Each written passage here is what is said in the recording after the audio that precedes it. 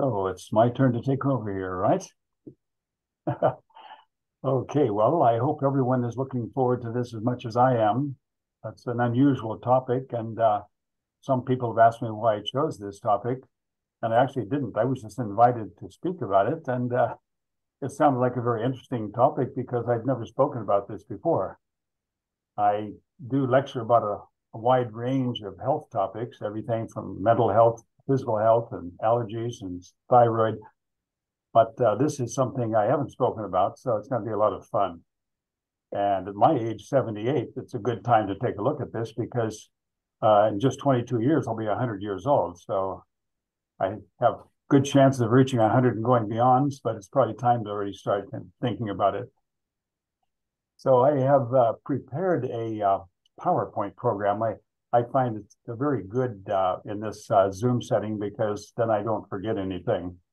And as I've understood now, there's no time limits on this one, so I can really just take it easy and go through everything. I tend to speak fast when I do these programs because I try to get a lot of information into a short time. And so this will be a really relaxed time together because I'm just going to talk at my normal speed. And there'll be plenty of time for questions and answers. So if you have any questions, and I'm happy to answer them.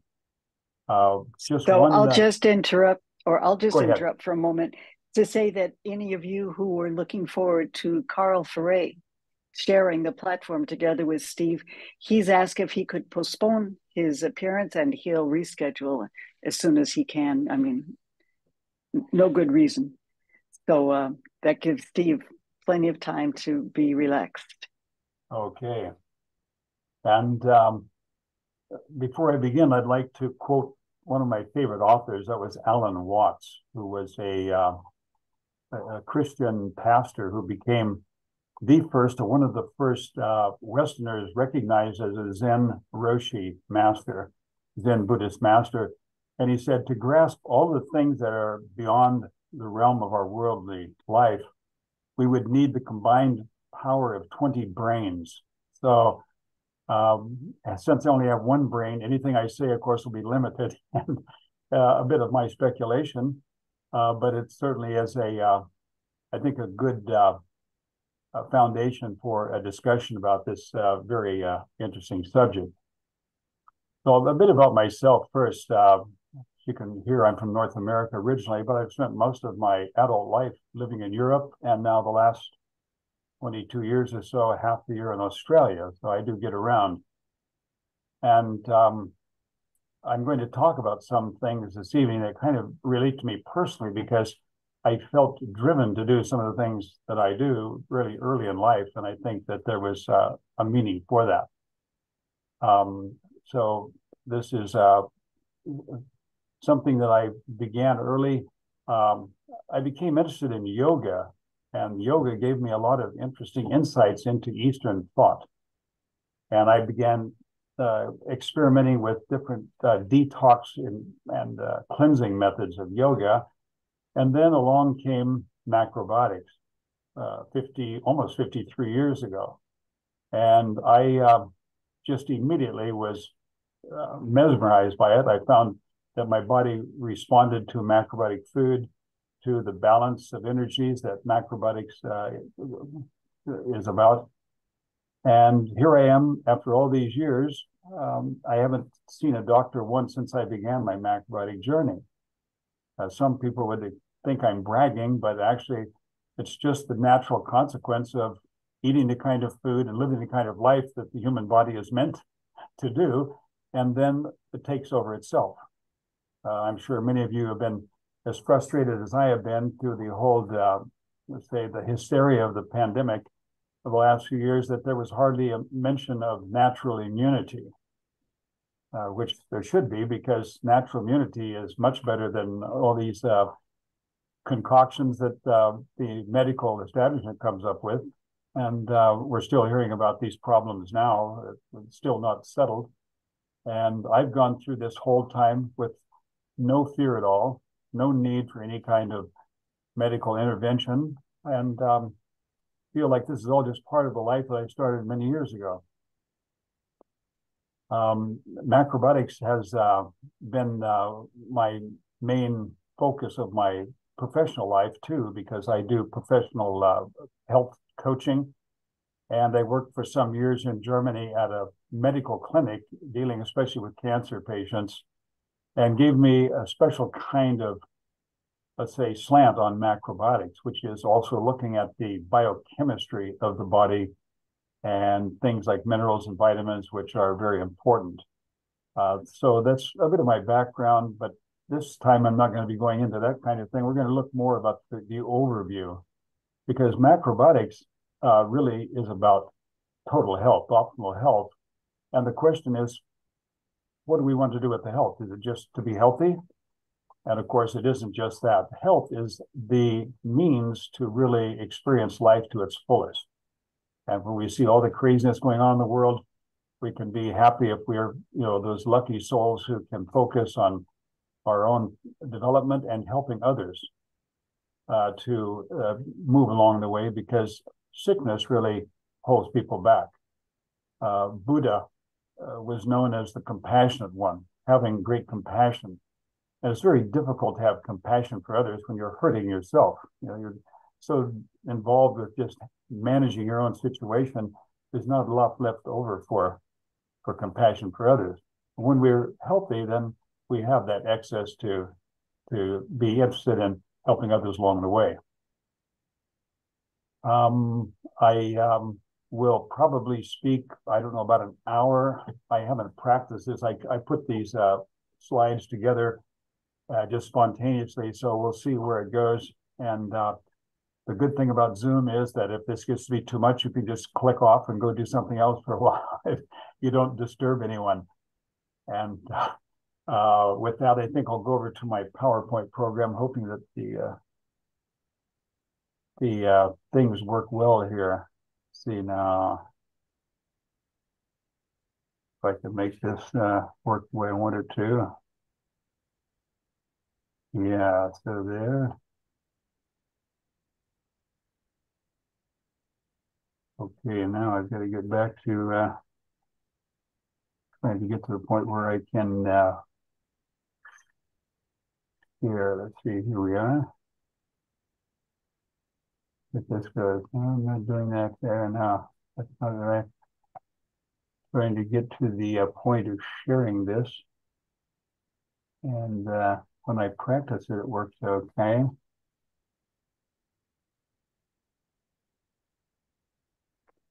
Let's see, do you have to, okay, after the slight problem with the technical part, I've got my PowerPoint program up.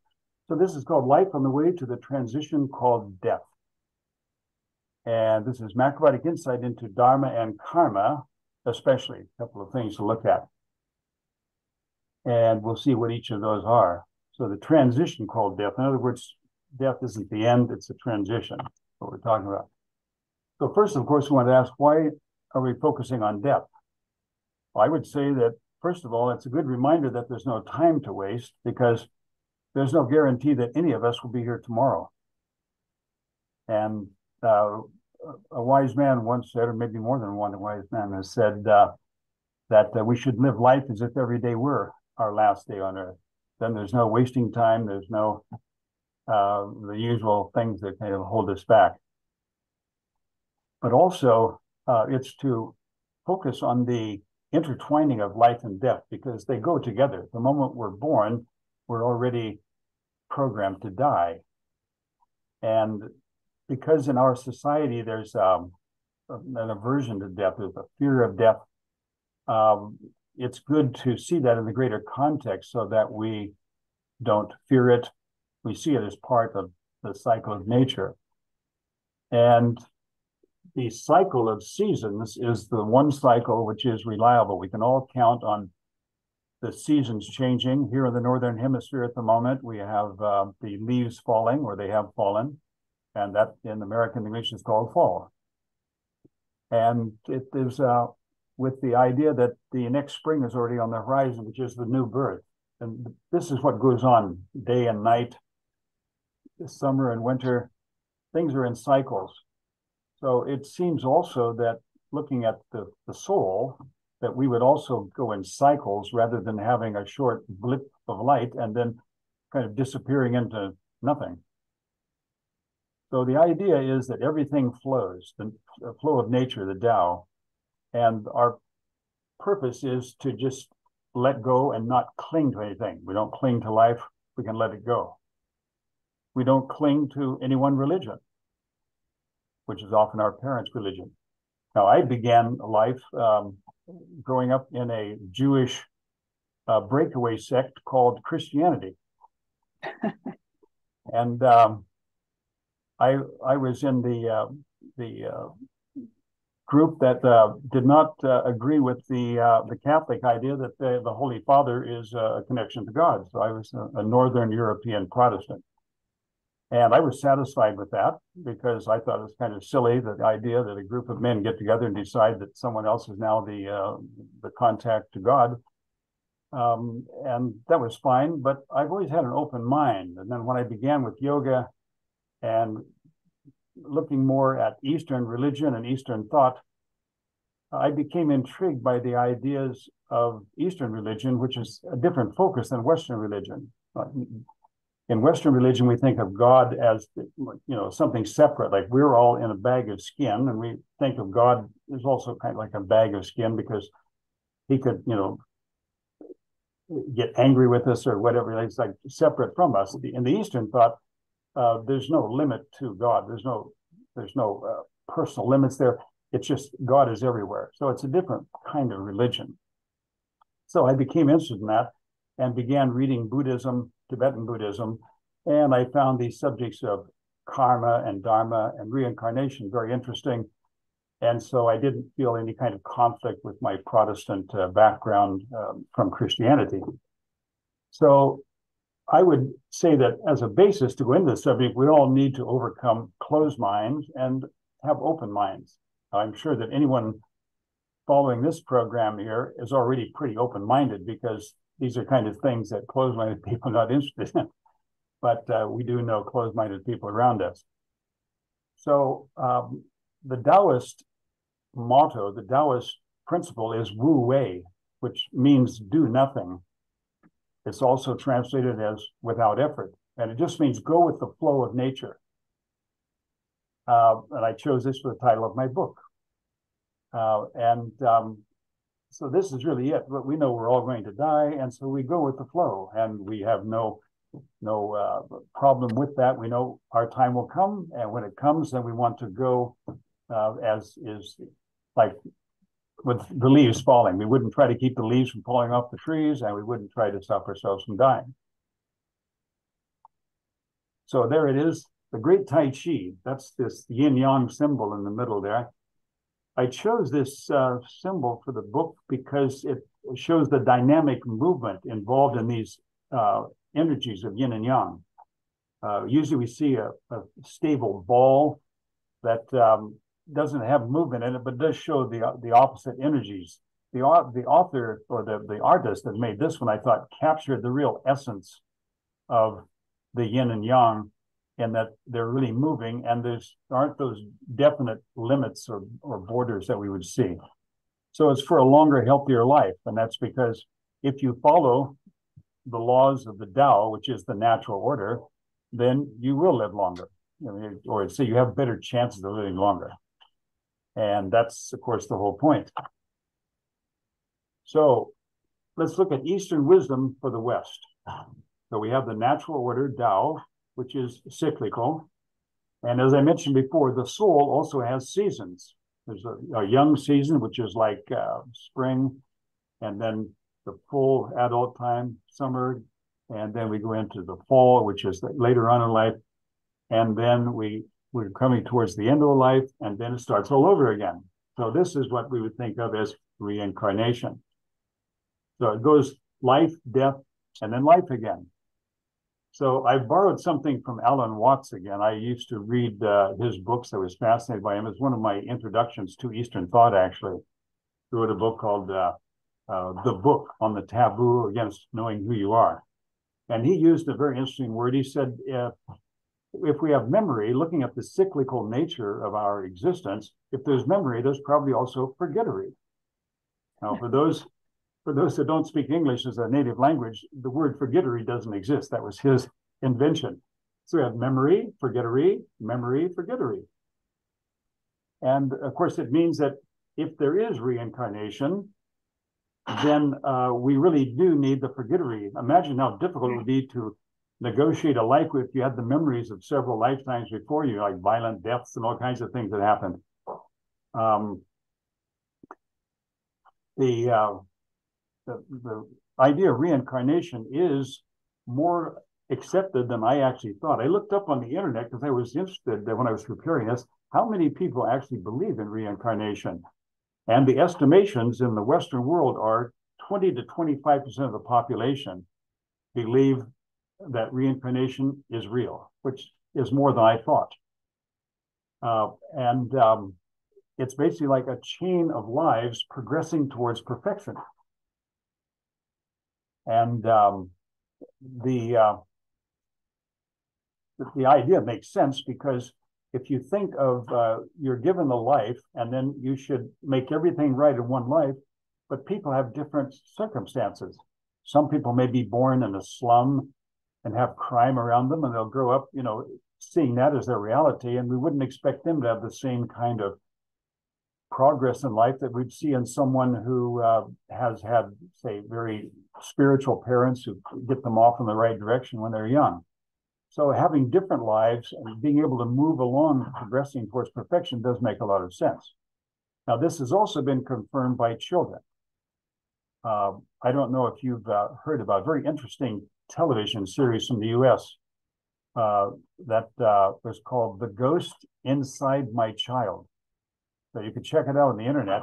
The Ghost Inside My Child. These are parents who explain how their children describe previous lives, and they've actually gone into, which is easy now with the internet, they've gone in and actually confirmed the details that their children have spoken of. Also hypnosis. I once met a psychologist in Portland, Oregon. I'm from Oregon originally. I met a psychologist who was interested in this because I was actually getting to be known about reincarnation because I read an article in the East-West Journal in 1975. That's a macrobiotic journal at the time. And there was a special edition on reincarnation. And there was an exercise, a very simple exercise anyone could do. And so I read it. I came home from my job and I looked, it came with the mail. I read this article. Then my girlfriend came home and I said, hey, this is interesting. Let's try this. Here, lie down on the sofa and we'll try it. So she did. She just come home from work too. And about 15 minutes later, she was drowning when a dike broke in Holland. And she was throwing herself around the sofa as if she were really in the death throes of drowning. And this left an impression on me for sure. I just opened up this magazine and was reading this exercise. They do a very simple exercise. And I started doing this with a lot of people, and I got a reputation around Portland, Oregon, that I did this. So a psychologist contacted me that he did hypnosis, like to help people stop smoking, and that when he did hypnosis with people, they would start talking about previous lives that they had lived, and this made him interested.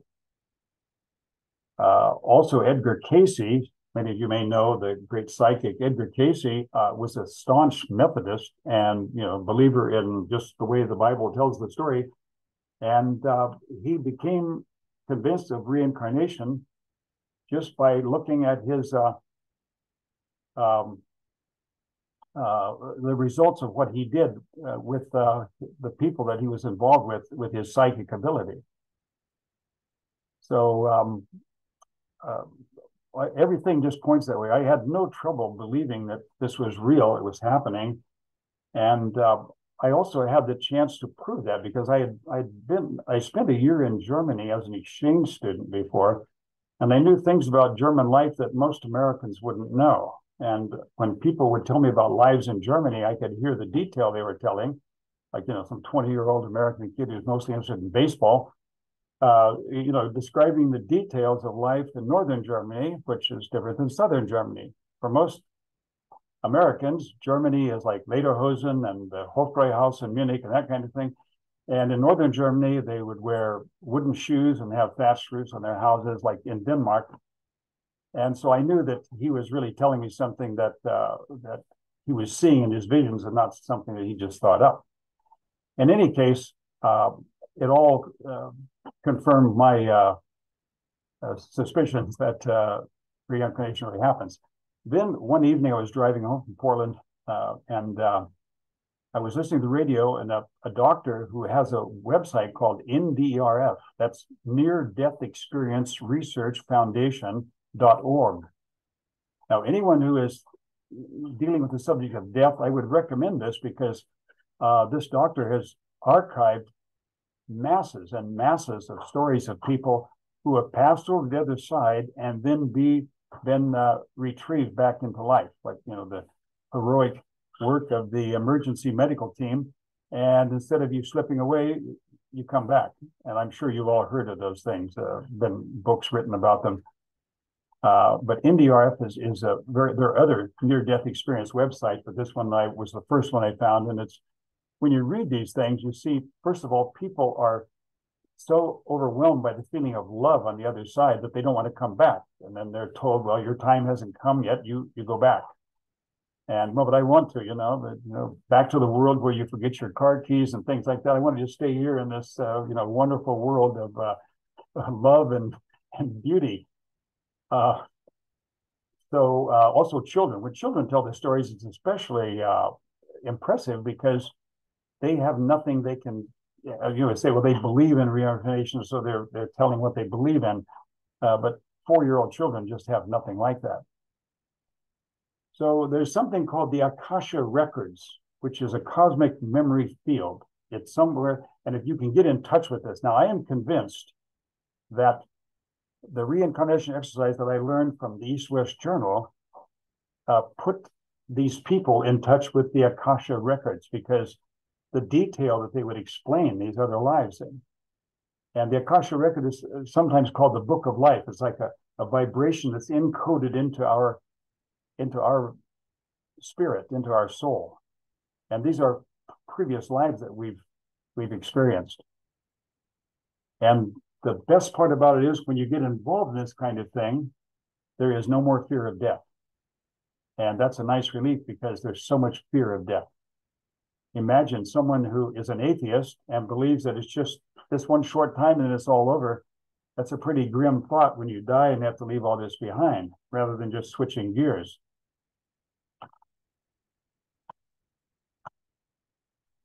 So now we'll go to the next one. Whoop. Got stuck here. Oh, there we are. So here, Nostradamus is maybe known to some people. Al Stewart had a song about Nostradamus prophecies back in the 70s. I thought Al Stewart was a great songwriter and singer. I think it probably has the highest IQ of any of the pop singers of the time. Nostradamus prophecies, which were in quatrains, which means there are 4 lines. And he prophesied Napoleon and Hitler and, people who made a big splash on history. But I think that Nostradamus got in touch with the Akasha Records somehow. He said, I had a dream. I dreamed I stood alone, and the veil of all the years fell like and the veil of all the years fell from my eyes like a stone. That's the way it was. Yeah. So that's interesting stuff. Anyway, you can check him out if you're interested. So the role of reincarnation.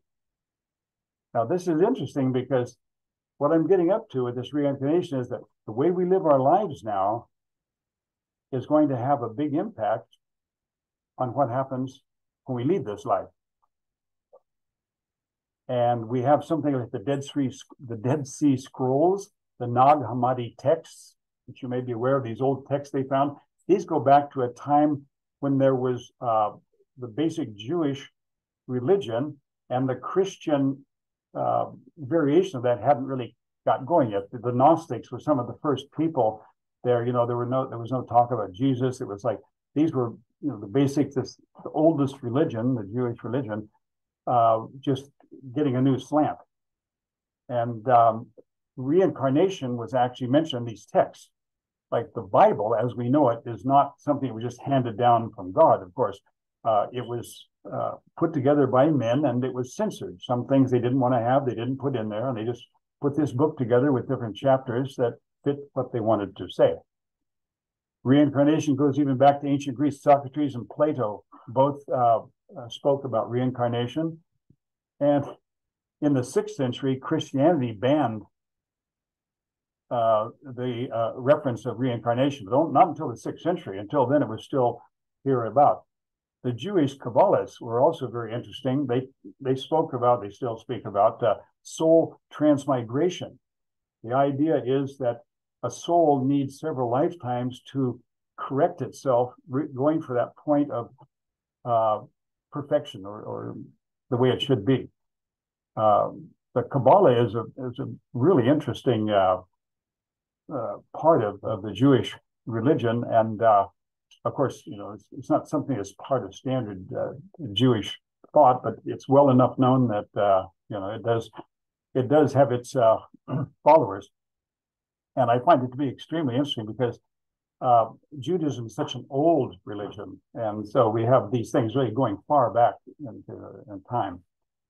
Then there's Dr. Ian Stevenson, a psychiatrist who probably is the most influential in making reincarnation mainstream. He analyzed thousands of children's cases of children speaking about previous lives, and confirmed that they were not just telling fantasies or fairy tales. They were actually speaking about former lives. I became interested in Paul Twitchell and Eckankar about 40 years ago. Found that very interesting, about how the soul balances karma. In other words, like the kind of things you do in life and the effect you have on others. And that when you get your balance of karma, you get far enough and you go into a state of basically spiritual bliss, where you no longer need to go back and do more lives, to learn how to correct yourself. And especially interesting to me was also Elizabeth Clare Prophet, who wrote the book Reincarnation, the Missing Link in Christianity. She was the spiritual teacher of the Summit Lighthouse. I think the books I've read about reincarnation, I think hers is the best. And I had the pleasure of meeting her personally because she invited me to the Summit Lighthouse to lecture about macrobiotics, because they consider the macrobiotic way of eating to be optimal for the development of the soul. And I found that quite refreshing, because generally the idea is that the soul is one thing and the body is another. The body is ephemeral, the soul is eternal. So let's just focus on the soul, but that's not the way to do it. So let's look at a contrast to the Western concepts now. Let's imagine you have just this general idea that you're born, and then when you die, you can go into this dark, everlasting nothingness, we could call it. That's really scary stuff. Everlasting nothingness. Anyone who's atheist will think that way, but even the standard Christian understanding is, you get judged by what you did in this life, and it could be worse than everlasting nothingness. Also, we see the way the medical establishment, they will put people on machines and keep them artificially alive just because there's some fear of death, when it would be better to just let them go, because it's pointless to just keep people alive on machines just because you don't want to let them die. Death is a natural part of the cycle. Being born is the beginning of the trip to death. Also, very important is the family mourning as death approaches. Like my mother is 96 years old now, almost 97, and when she dies, I'm not going to be mourning, and I think she's lived 20 years almost beyond the average life expectancy. And of course, she's going to die like we all are going to die. And when she dies, I will actually just be happy that she was lucky to have so much of life and to have such a good life. But when people mourn, if you see someone is dying and the people around are very much sad, it doesn't really give the person a good send off into the other side. It should be more of a celebration of life. And of course, the heaven hell concept that we have in Christianity is after a single life isn't really logical when you think about it. I mean, heaven, like you want to have, just kind of like a static state of rejoicing, doesn't really sound very interesting. And the hell concept, that's that's also just something that doesn't really fit with the idea of an ever-loving God. So there's a lot of problems with that. There are big holes in that whole idea. Next, I'd like to talk about theosophy and Madame Blavatsky. Now, theosophy was really a break. This is a Western look at Eastern mysticism. Madame Blavatsky, Helen Blavatsky, was the originator of that.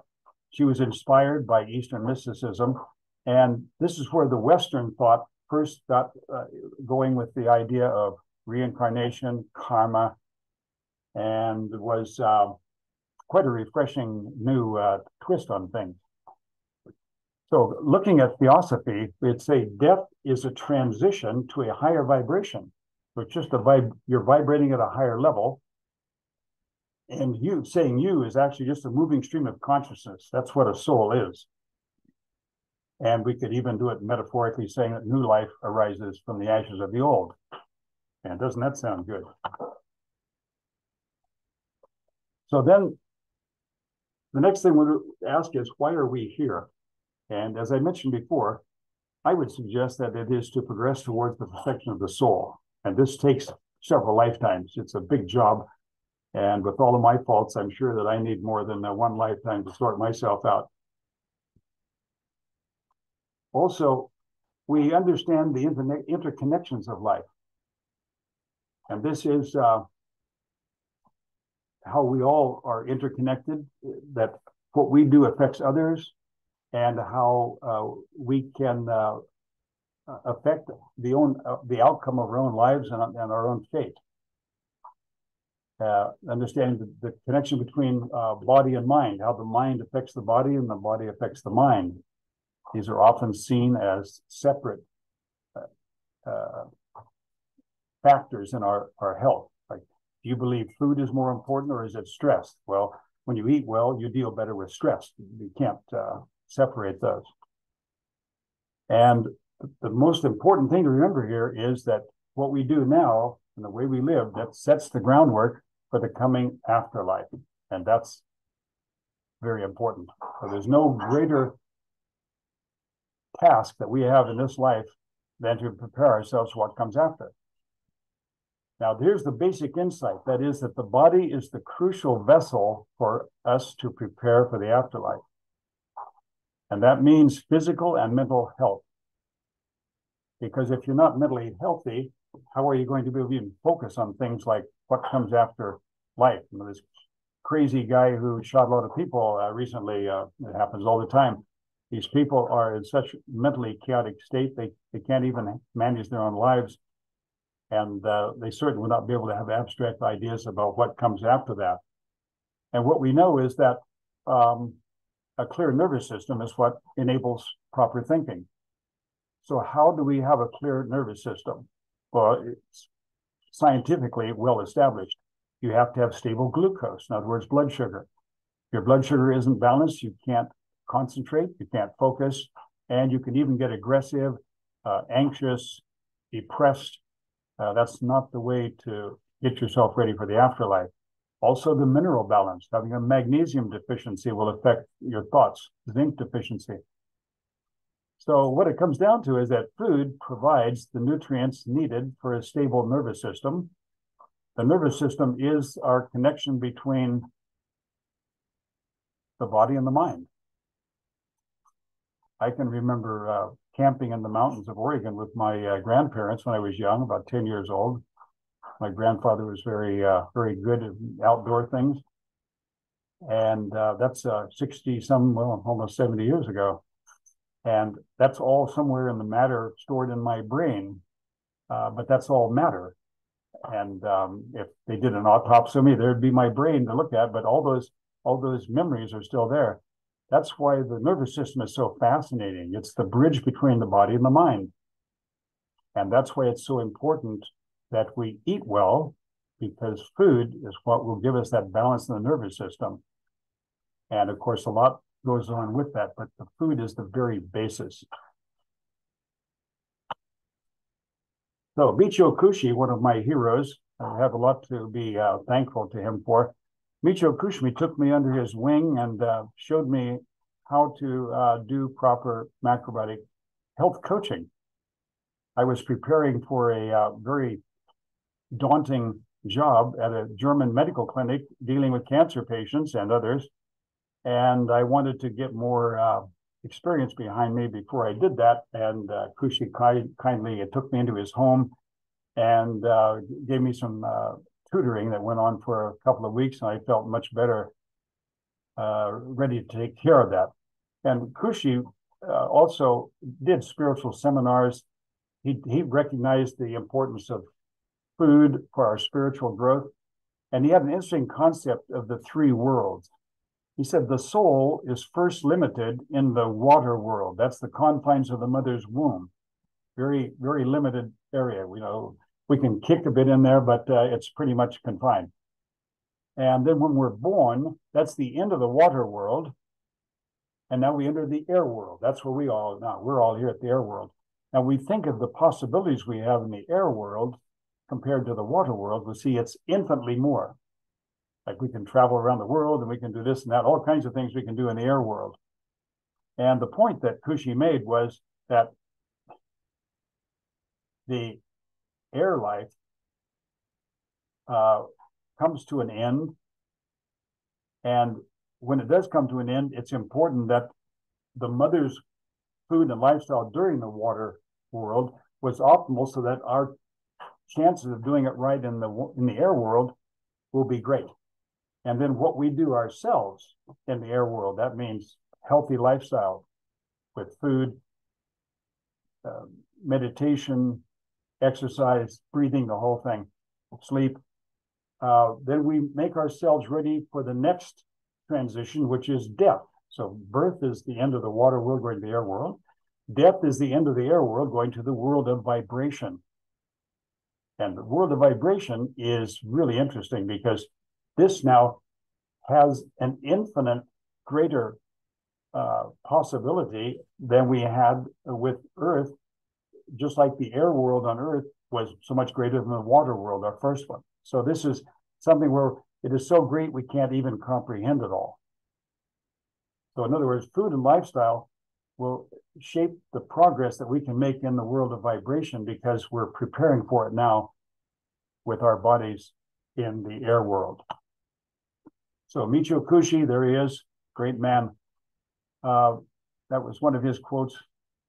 You can read that yourself, but we're talking about energies, about how the energy of nature and the infinite universe are absorbed to the food we eat, and that food transfers into our thoughts and actions. So we couldn't say it better than that. One peaceful world. Wouldn't we love to have that?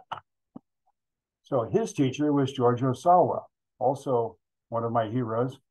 Osawa, I love this picture of him because as a traditional Japanese person, he was one of the first to really understand European culture. So here he is, you know, dressed up with his European clothes, showing his flexibility there. In fact, he wrote a book about the Western mentality because Japanese people had very little experience with Westerners, and you know, we think differently than they do. And his book was actually mandatory reading for Japanese officers in the Second World War. Like, you know your enemy. Another good model to think of for this development and progress are the 7 levels of judgment, which is a classic that many of you, I'm sure, know if you've dealt with macrobiotics. Osawa gave us this let's say, model for how we develop in consciousness. And that is that we begin very basically in life with mechanical. If we look at food as an example, we say that's like you're hungry, so you eat. I'm hungry, give me something to eat. That's mechanical. And then this goes on to the second level, which is sensory. I mean, now, we're experiencing things with our senses. Not only am I going to eat something because I'm hungry, but now I want to have something that tastes good. I like this kind of taste, I don't like that kind of taste.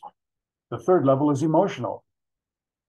I've seen that in Sweden here, where I'm in Stockholm at the moment, that at Christmas, ham is the traditional Christmas food.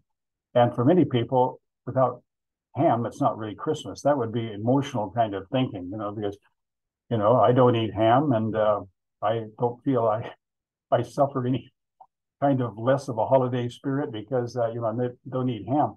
But if you do get attached to those things, that's what is called emotional. Analytical is the fourth phase. Now, the fourth phase is interesting because this is where the body begins to transcend the self.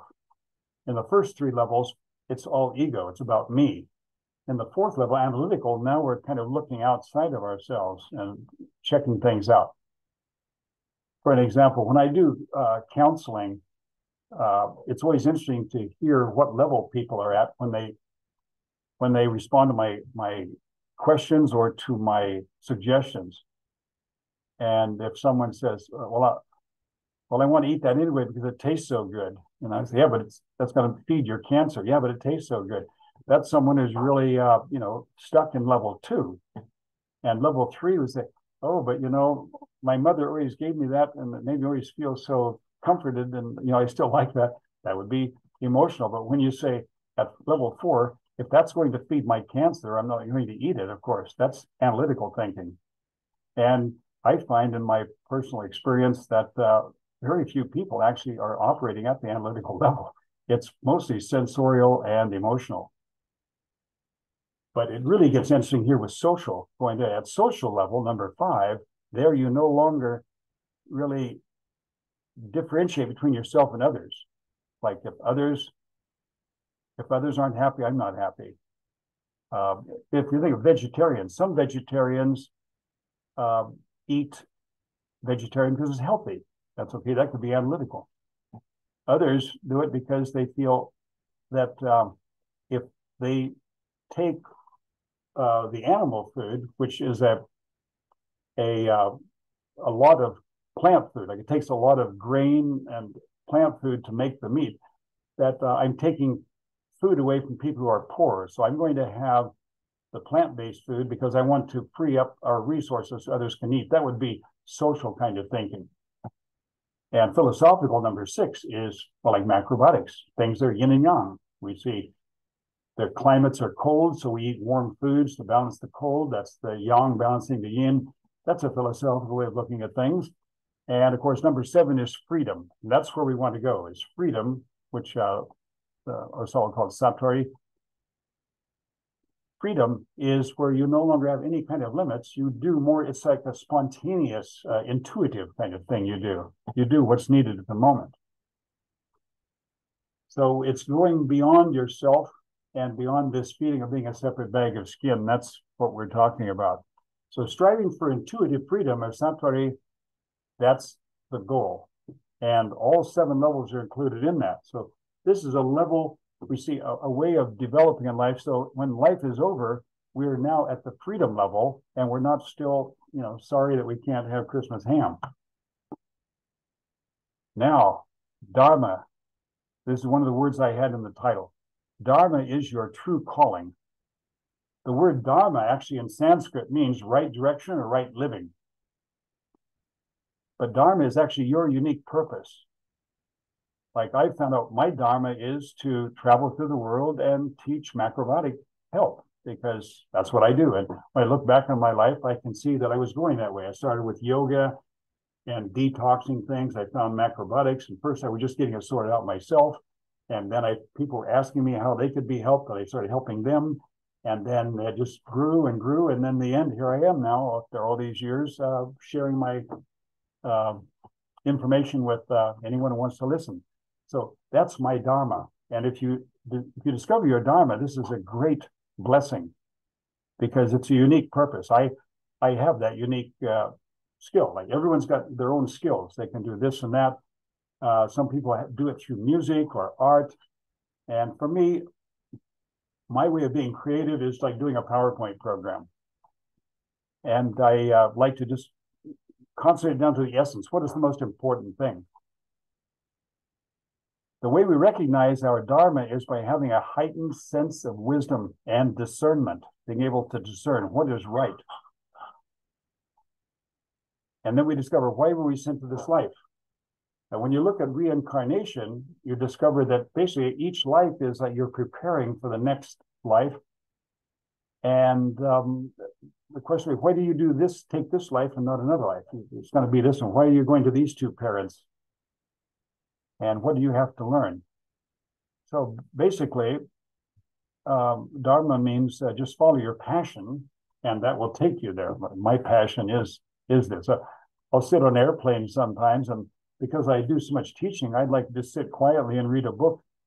But the person sitting next to me sees I'm eating some strange travel food, and so asks me about it. And so I will spend a lot of time explaining all these things because I have a passion for explaining this. I know this is this person's only chance to contact this information, so I'm happy to do it. So we fulfill our Dharma when we serve and help mankind. That's a very noble goal. And I'd like to go in a little bit on Buddhism, the Buddhist path of Arhat and Bodhisattva. Now, if you look at Buddhism, you'll see that there are different thoughts, just like in the Jewish religion and Christianity, you have different kinds of people thinking different thoughts. But one of the interesting, you could say, opposition things is the path of the Arhat or the path of the Bodhisattva. The Arhat is totally focused on liberation, on that freedom, level 7 that Osawa told us about. So his life is about liberation, because when he frees his soul, he will have that kind of spiritual power to help others. The Bodhisattva has compassion as number one. Both the Arhat and the Bodhisattva are in the path of spiritual progress, developing towards that perfected soul. But for the Bodhisattva, the welfare of others always goes first. And Kuan Yin, the great Chinese goddess of mercy, was known as the great Bodhisattva, that she would do whatever it took to help other people. So I sometimes see this as a bit, now I wouldn't claim I'm on the path of Bodhisattva, I have too many human faults for that, but there's a little bit of Bodhisattva when you do macrobiotic counseling, because, people will contact me from all over, and I never tell someone I'm too busy, because I know that I can help someone else.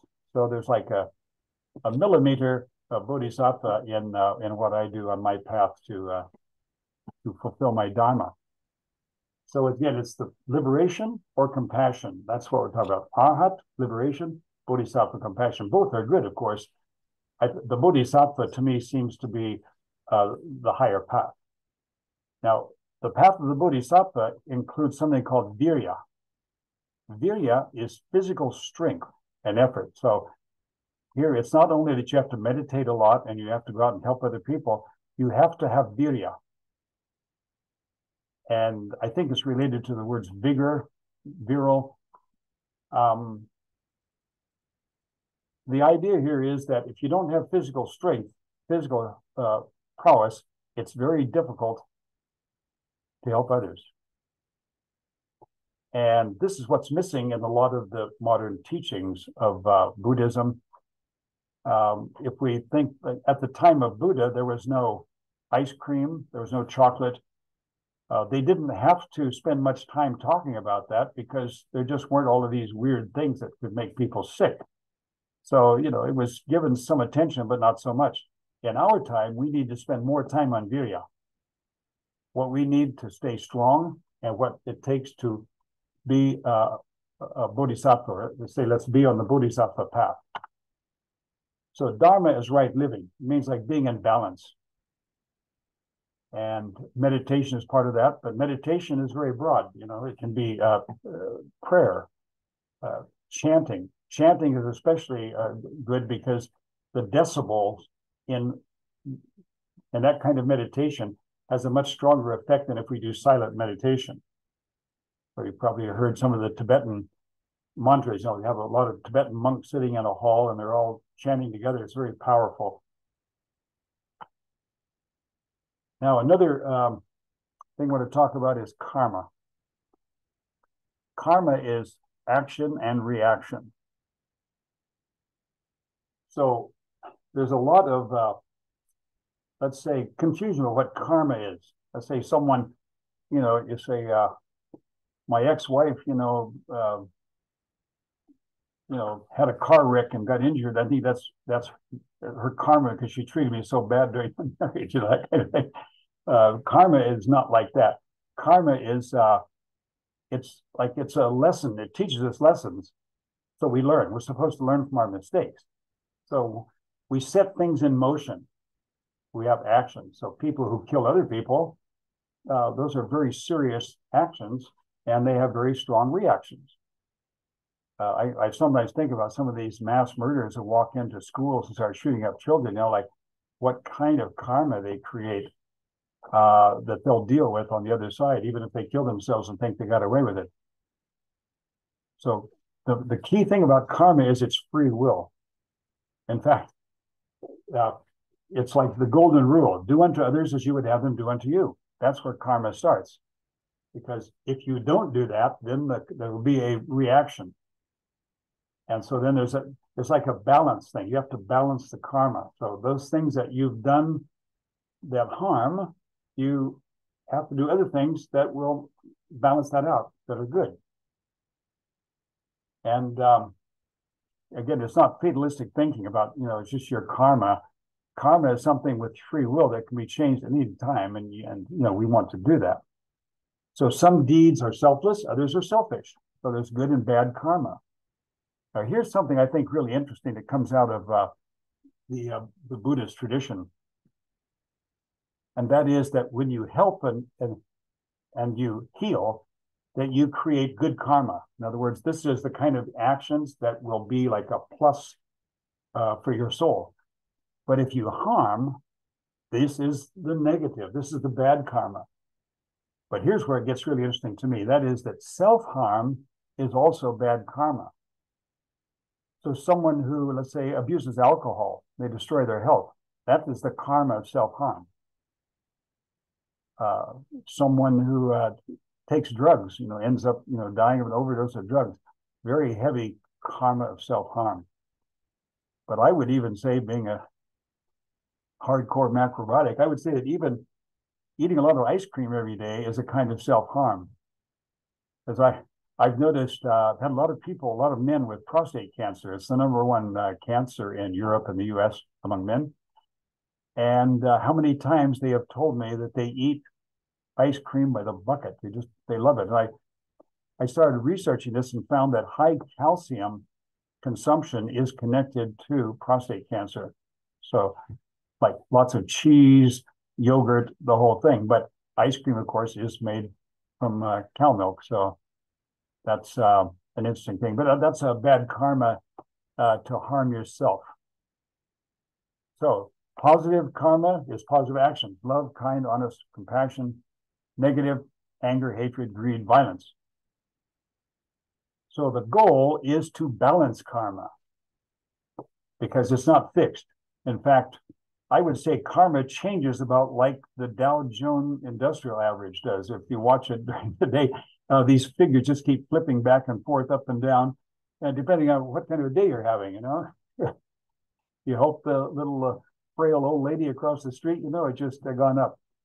So it's basically just mathematics. You do something bad, you want to atone for it. And when people recall previous lives, they sometimes find that bad things they've done, like killing someone, may take more than one life to balance out again. So I wonder what happens to people like Al Capone, when they die. That's pretty heavy karma there, big part of the Chicago Mafia. So another point, now my book, it says eating the Wu Wei for a healthier, longer life. And one of the good results of that is that the longer you live, the more karma you can balance. But this means, of course, that you're living a good life. You're doing good things, because if you're doing bad things, it'd actually be better to die early, because you're just creating bad karma. But I think most of us here that are interested in this subject sitting here are really tuned into what I'm talking about, that we want to live longer so we can help more people. And that means that we balance more karma. And with the clear intuition that we get from this right living, we get connected to what's called our higher self. And the higher self, I think, is a very good concept. We have a higher consciousness that we can connect with when we're in balance. So the word religion actually means reconnecting. So there's actually I would call it a godlike, or we use the Latin word divine, energy around us that we can connect to. And the idea of religion is to reconnect with that energy. And it's not just to go through a certain number of rituals or this and that, but it's really a connection that we can all do by living the right way. And that's why we see many religions, maybe even most, have some kind of dietary instruction or rules or guidelines to follow at a certain time. Like Christians have Lent, and there's fasting. The Muslims have Ramadan, and it's a time when you will change the way you're eating, because it will have an effect on your soul, on your spiritual energy. So there it is, awareness through higher self. And I think I like to meditate. I do more mantra meditation than silent meditation. I find that when I do silent meditation, I get distracted. I start thinking about what I'm going to have for lunch or something. But when I do mantra meditation, I focus on the words themselves: Om Mani Padme Hum, Om Mani Padme Hum. And the vibration of mantras has an energy in itself. And I can feel that energy. And it's a bit like having a well-balanced macrobiotic meal with brown rice and everything. So this is the point, to connect with the higher self. And I think that's also one of the great advantages of now being 78 years old.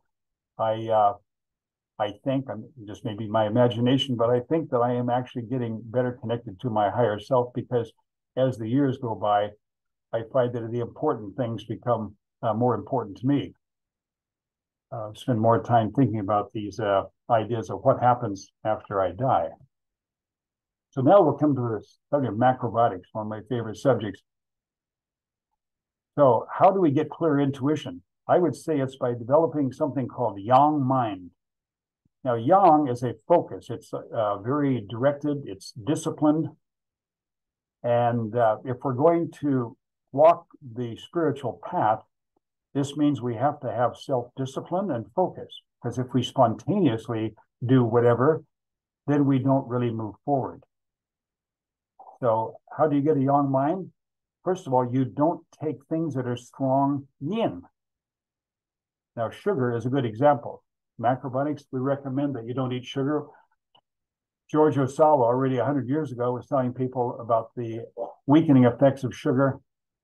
And I haven't eaten it voluntarily in all the years I've been macrobiotic. I've for sure had it sometimes in some kind of sauce or something along the way. But if I know there's sugar in something, like try this jam, I don't eat sugar. Yeah, but there's just very little sugar in this jam. Well, a little sugar is too much for me, so I won't try the jam.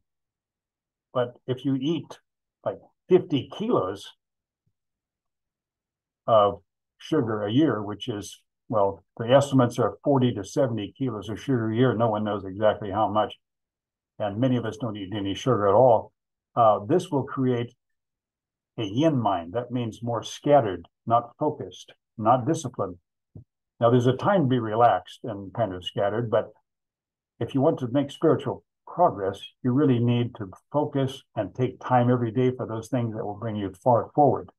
One of it is taking time to cook good food. And if we think of what intuition is something yin. Yin is an abstract kind of energy. Something yang would be like, say, the wind. You can feel the wind, it just blasts in your face. You can't see it, but you can feel it. It's got substance. Intuition comes softly, and it's delicate, and you have to be able to sense that. And that's yin. So just like masculinity attracts femininity, so yang and yin attract each other, and the yang mind will then attract yin intuition. So in other words, you wouldn't say, I'm going to go drink beer at the pub and I'll be back to meditate with you later on. You know, the alcohol will already cause a scattered brain, and so the meditation will be worthless. Do something else. Drink dandelion root tea before you're going to meditate. That's something that would give the yang mind. So then looking at it another way, yin and yang are always interesting to look at. If we say we have plant-based food is a light kind of food, and it makes us receptive to the energy flow from the universe. Whereas meat has a very dense energy, and it slows it down. So we're constantly being bathed by this energy from the universe. And if we eat plant-based food, then that energy will flow through us without stagnation. In Oriental medicine, stagnation is considered to be the basic cause of illness. Traditional Chinese doctors would say, water can flow 1,000 miles and it's always fresh, but as soon as it lands in a puddle, it suddenly becomes foul because stagnation creates problems. So that water is no longer something to drink if it's been standing around in a puddle. Well, that's what happens to the body when we have density. And I would myself include cheese, like hard cheese, as something that creates a lot of density in the body, as well as meat. That if you choose to do that, and of course that's a free will choice, you know, I'm not telling people not to do it, but if you're looking at it from the point of view of yin and yang, if you want to make spiritual progress, then you will need to do more meditation to create that flow, so you'll move better through the density that meat creates. Now, that doesn't mean that every piece of meat you eat would be a problem. I'm not saying that, you know, I'm not talking about radical diet here. What I'm talking about is meat generally creates density, so don't have much of that, is what I'm saying. And if you eat none, you can do it without also, but for some people that's too radical. So a mantra, which is a yin, you know, Om Mani Padme Hum, that is a good way to balance the density of the yang. So if I were to eat meat, it has happened when I'm invited along the way, if it's good quality, I have done it. It doesn't happen often, but it has happened. Then I will do mantras, because I know that the mantras will create the flow again that gets slowed down. We could also say that macrobiotic food is very much like of the traditional Eastern adepts, the sages, the wise men of the East. And that makes it so especially interesting. Ketogenic food is a new invention, but it's really popular among young people now. And in fact, a lot of young people have no idea even what macrobiotics is, but it doesn't have a tradition like macrobiotic food is the kind of food people have eaten for ages. So here we have the balance of yin and yang in food. So we're always thinking about the balance now, because the balance in the food, as Michio Kushi told us, creates the balance in our bodies, and that balances with the universe, which is also a yin and yang harmony. So this picture I've taken from the cover of a book I wrote in German in 1989. That was the year the Berlin Wall came down. And I wrote in the book that the yang energy, the dense, compact energy, can be seen in whole grains. And the yin, or expanded energy, the light, relaxed energy, can be seen in sprouts. So the graphics department of the publisher, Goldman, in Munich, they created this image of yin and yang on the cover of the book. and it won a graphics award for the best book cover, graphics book cover for the spring of 1989. They give this awards twice a year, once for spring and once for the fall editions. So they did a great job. They read the book and then they did this. When I wrote my English book, I was working with a publisher at first, and they thought they weren't going to make any money with my book, so they released me from the contract, and I published it myself. They had some professional cover designer give me a proposal for what the book should be, and it was just a lot of colorful vegetables all over. And they were pretty, but about a quarter of them were nightshades. Now, nightshades are potatoes, tomatoes, bell peppers, eggplant, chili, tobacco, and they all contain some form of nicotine.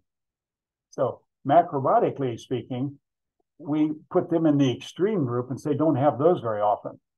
So the last thing I would want to have is a book cover full of these colorful but toxic vegetables. So it showed it really pays, if you're going to be the graphics department, to read the book before you design a cover.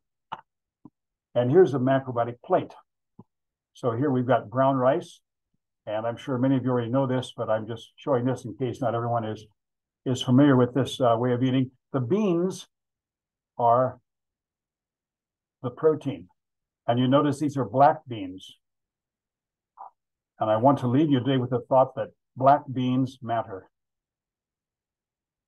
Then we've also got broccoli, so greens, which are more of the yin kind of vegetables. Then we've got squash and carrots, we know the yang, and there's some seaweed there. Seaweed is very important because most people have a deficiency of minerals, and mineral deficiency makes it hard to think properly.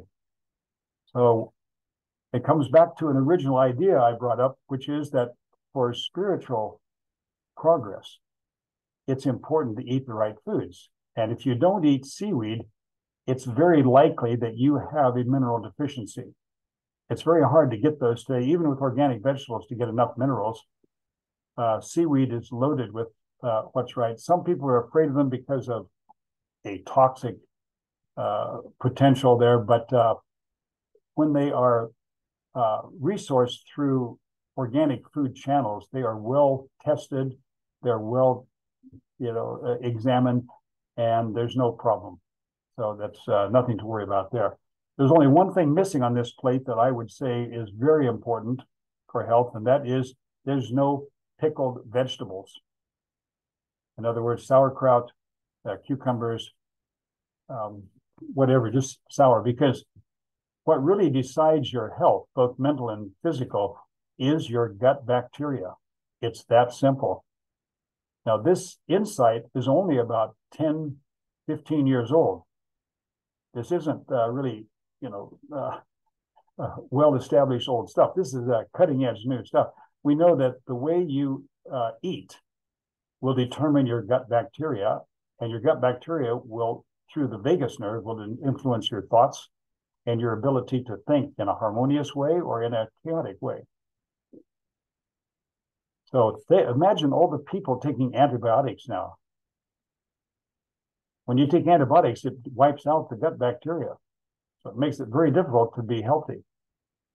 Here in Stockholm, the biggest Swedish daily newspaper sent 2 journalists out to 10 doctors. They each went to 10 doctors, and they told them that they were getting a cold, and it was slowing them down, and they wanted to get some antibiotics because they had important things for their job and their career, and they just couldn't afford to get sick. 9 out of 10 doctors prescribed antibiotics. Now imagine, antibiotics cannot stop a viral infection. Antibiotics are for bacterial infections.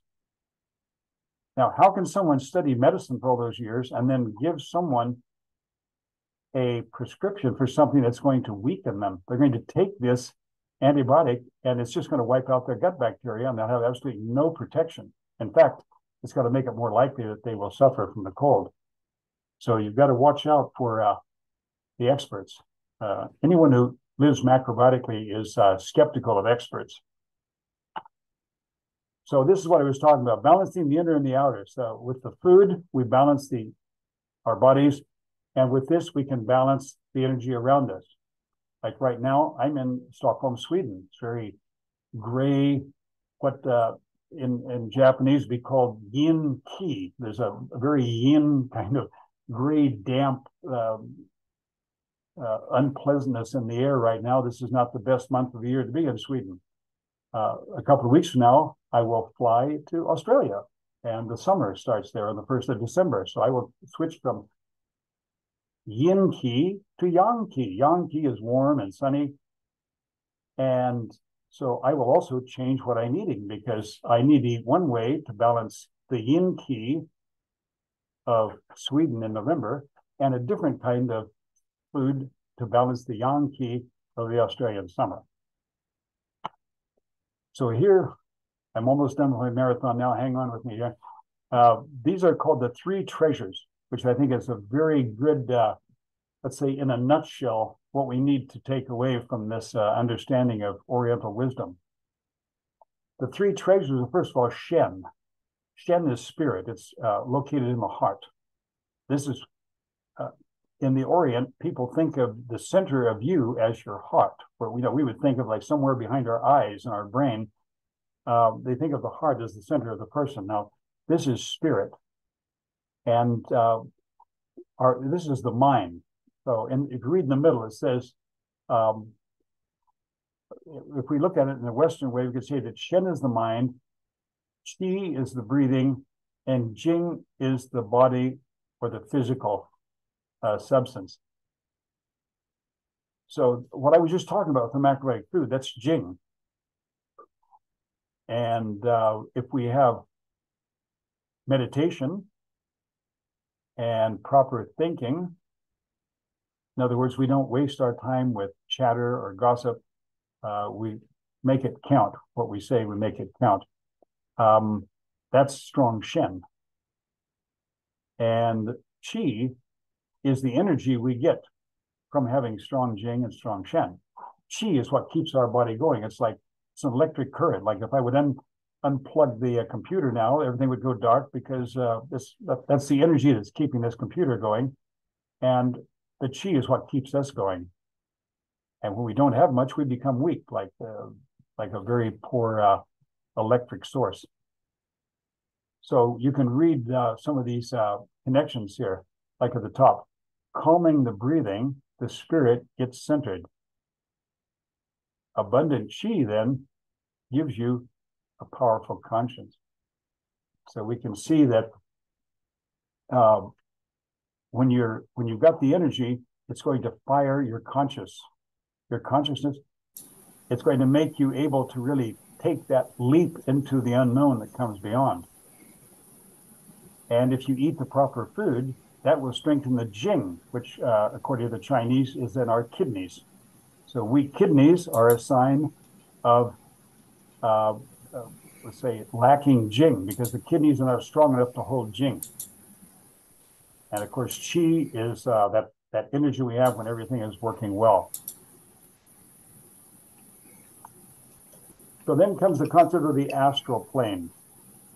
Now we'll see this in some of the teachings, like Eckankar and the Summit Lighthouse, that when you die, you actually, first of all, encounter an energy field that's very close around. It's called the astral plane, which is kind of a chaotic energy. And what you want to do is make your body so powerful at all levels, physically strong, mentally clear, have a spiritual vibration that's very high and clear, that when you die, your spirit will take a great leap through the astral plane into what's beyond that, because the astral plane is a bit chaotic. I've seen a couple of really interesting programs on TV. One was in Germany several years ago when I worked at the clinic. A man who liked to drink at the pub with his friends, he got in the car and started driving home, and he had an accident, and he died. And he was suddenly out of his body, and he met some men that came walking by, and they told him that they looked confused. Come with us. And he said, well, just leave me alone. I'm trying to get away. I don't know where I am. They said, no, you really should come with us. And when he refused, they got more aggressive. In the end, he said, no, I'm not going with you. Then they started attacking him. One of them pulled his arm off and started beating him with his own arm.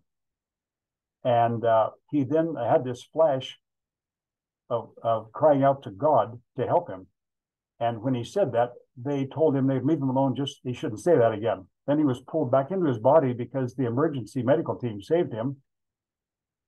And he's now a minister, a pastor. And he said that his drinking friends thought he just got a bad bump on his head because he had a total change in personality.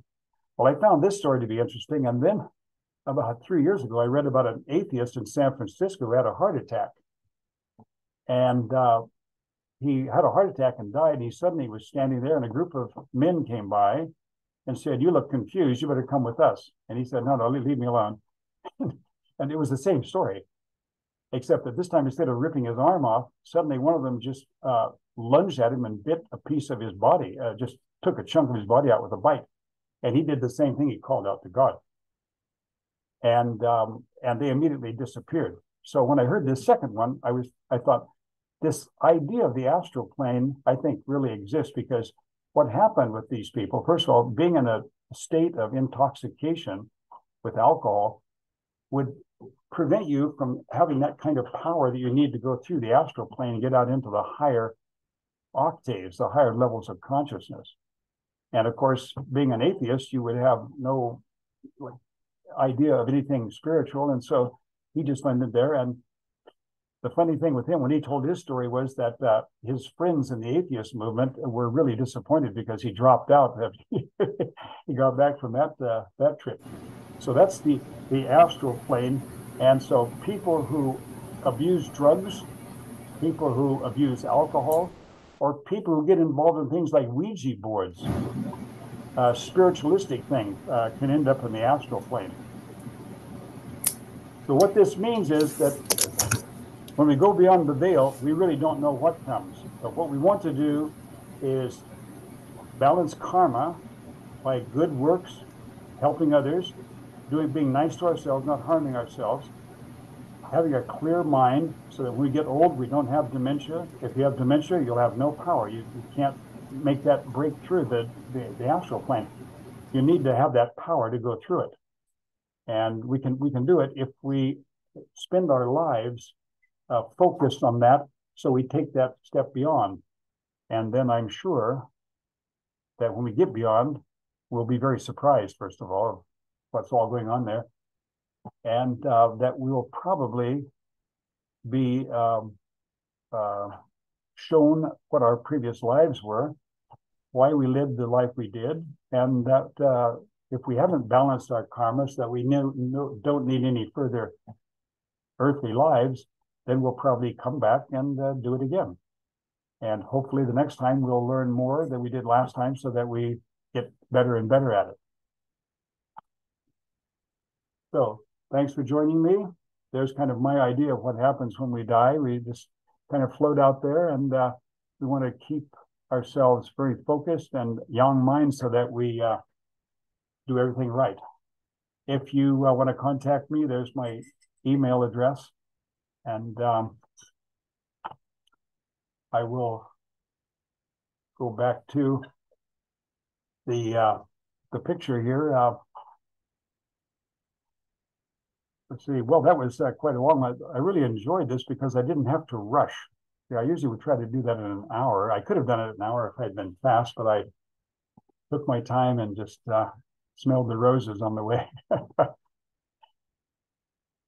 So where should we go from here? Should we go into some questions and answers or discussion? How would you like to do that? Yeah, I think discussion sounds even better than Q&A. Of course, both are welcome, and maybe the same thing. Several of us have been trying to unmute, and I've been furiously remuting them. So now's your chance. Or anybody, I don't care. A good way to do this, since there's a lot of us, is if you want to raise your hand. And sometimes that'll put the hand sign up, or sometimes you can on the bottom there. There it is. Michelle has raised her hand. And let me just say, anybody who didn't figure that out, I think there's a hand raise button somewhere. And okay, let's begin. If you don't find it, let me know. But let me remove this pin. There we go. Hey, that's me. Michelle, please go ahead. Yeah, hi, Garnett. Nice to see you, Garnett. Nice to see you, and Stephen. Nice to hear you. I've heard you many times before, and I have a question. When it comes to, I've been doing a lot of research lately when it comes to schizophrenia in the gut, the microbiome. And I know macrobiotic diet addresses this in hypothyroid. So I'm thinking that's just a condition where it's not static beings. What would you say as far as, I don't know if this is in the line of the questions you want to answer today, but what would you say that is as far as spirituality is concerned, and what's a way to fix that? Because developing more into more schizophrenic could probably be damaging the brain. So anyway, any thoughts? Thank you. Yeah. Well, first of all, I think the question is just fine. I'm very interested in food and this connection, so I think the question is right in line with the topic.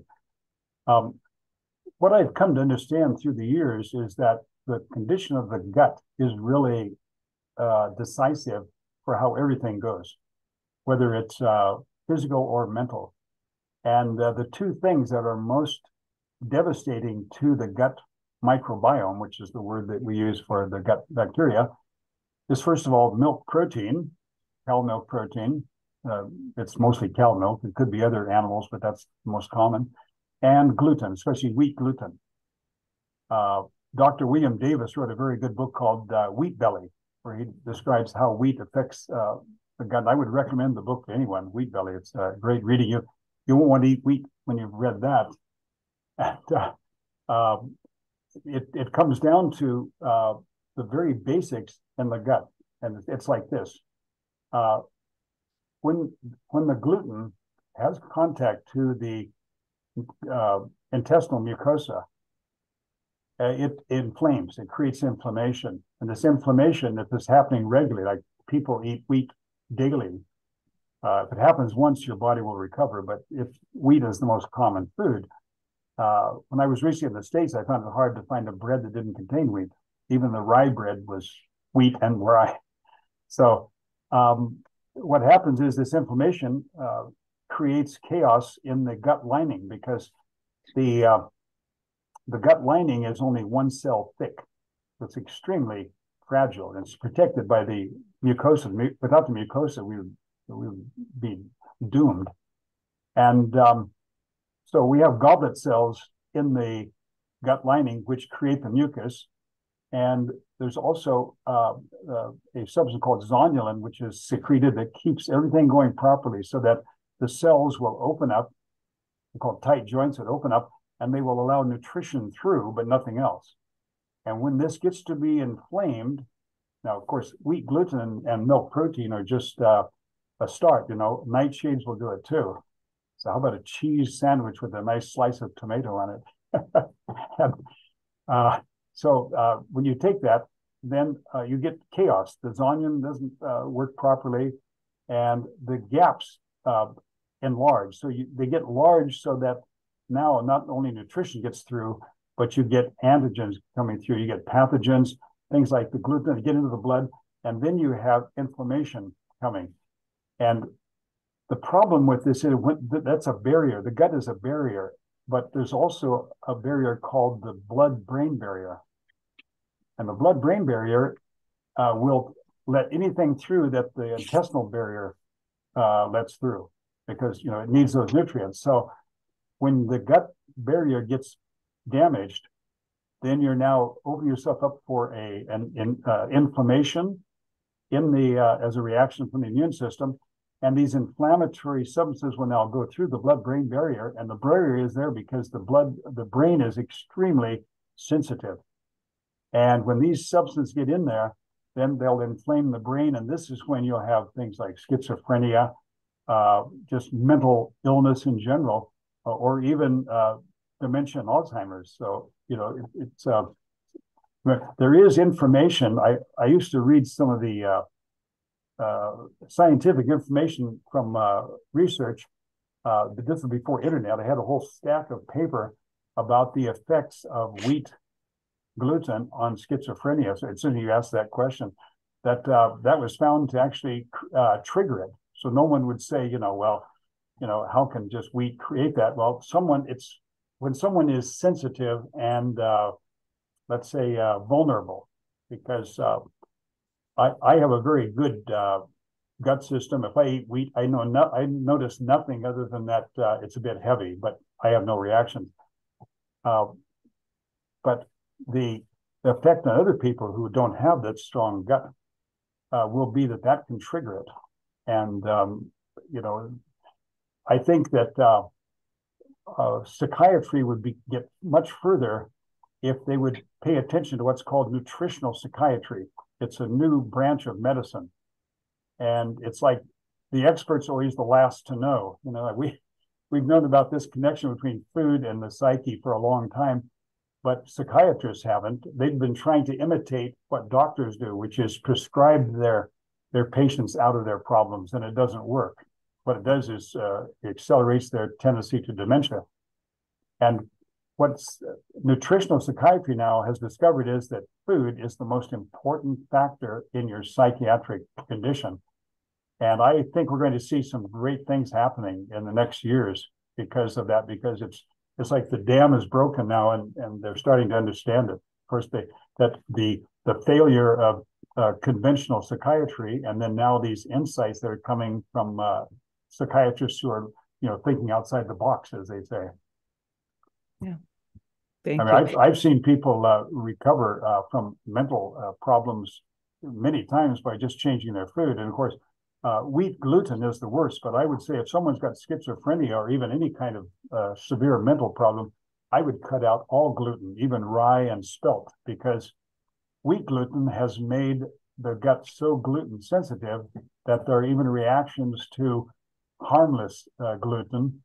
I find that oats work fine. Oats, there's a lot of discussion about oats and gluten, but I find that gluten sensitive people, almost all of them, do fine with oats. And then, of course, rice and millet and quinoa, buckwheat. There are plenty of other alternatives too, but see good results with that.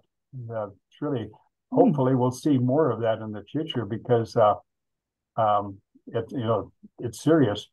I read a really interesting book by what was her name? There was a psychiatrist in Portland, Oregon, who wrote a book called The Crazy Makers. The Crazy Makers. It's really good.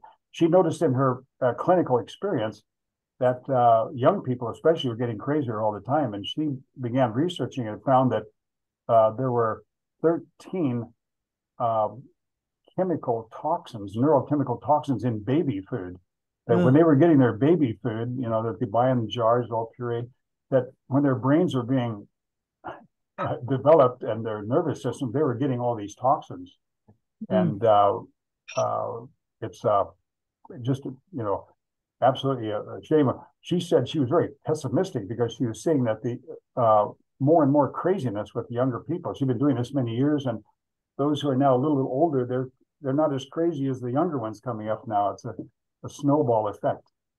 Yeah. Lastly, I just want to say that I did hear now that you brought this up at Denny's Waxman's.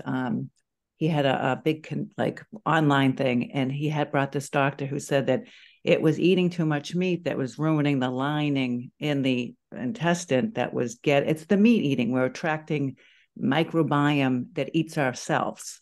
That's what he said. Well, that's right too, because we know that it takes fiber to create a healthy microbiome, and meat has no fiber. No animal protein has no fiber. So if you eat meat once, you'll get away with it. But when it's meat every day, then you will create what's called bacteroids. And bacteroids are the harmful bacteria that are also called decay bacteria, and they will do exactly that. They will cause harm. They also secrete things called lipopolysaccharides that are toxic, and they become part of the toxic load the body has to get rid of. When you eat carbohydrate, then you get the fiber, and that's what the good bacteria thrive on. And then they create the short chain fatty acids, and then they support the gut lining. And I mean, that's what I do, and I'm sure that's why I'm still doing so well. You know, I just sometimes can hardly believe when I think of all these years of just unending health I've enjoyed, and how lucky I am that I found this out at a young age.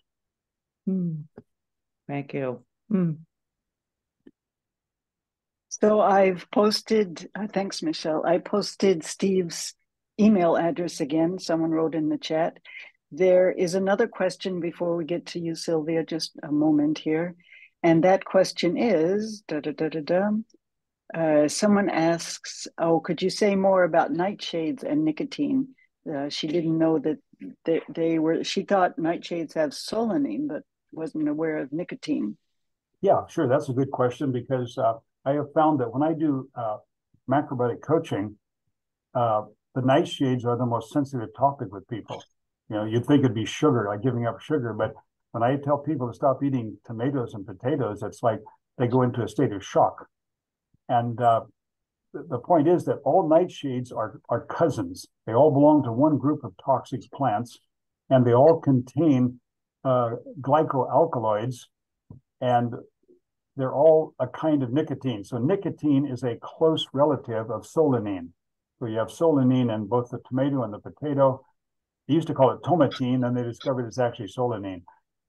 And I'm sure that this resistance to giving them up is a bit like telling a smoker to stop smoking, because they just don't want to stop it. And say they're just these red things. You're not going to eat them anymore. We'll eat some other things instead, but it's not that simple. So, first of all, solanine, if we want to focus on that now, has a very nasty effect on the body. It creates a lot of inflammation. And so when you study how people get sick and what makes them healthy again, we find that inflammation is the basic illness. Like when you eat non-organic food and you swallow the glyphosate and the pesticides, what do they do in the body? They inflame. They're not supposed to be there, and they cause inflammation. Well, inflammation causes oxidation, and oxidation is the basic illness. So if you're oxidated, you'll get sick.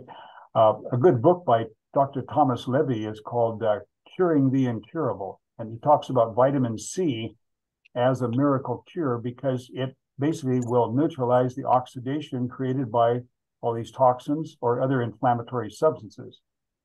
So what I have found over the years is interesting. That is that people who suffer from arthritis, rheumatoid arthritis, they are the best witnesses to speak about the inflammatory effect of nightshades, because if they take them once, they will have an attack again of their pain that is gone.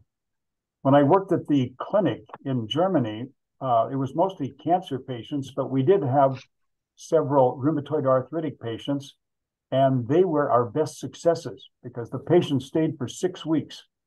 And you don't cure cancer in 6 weeks. You can certainly make an impression, but you can't stop it. It takes longer.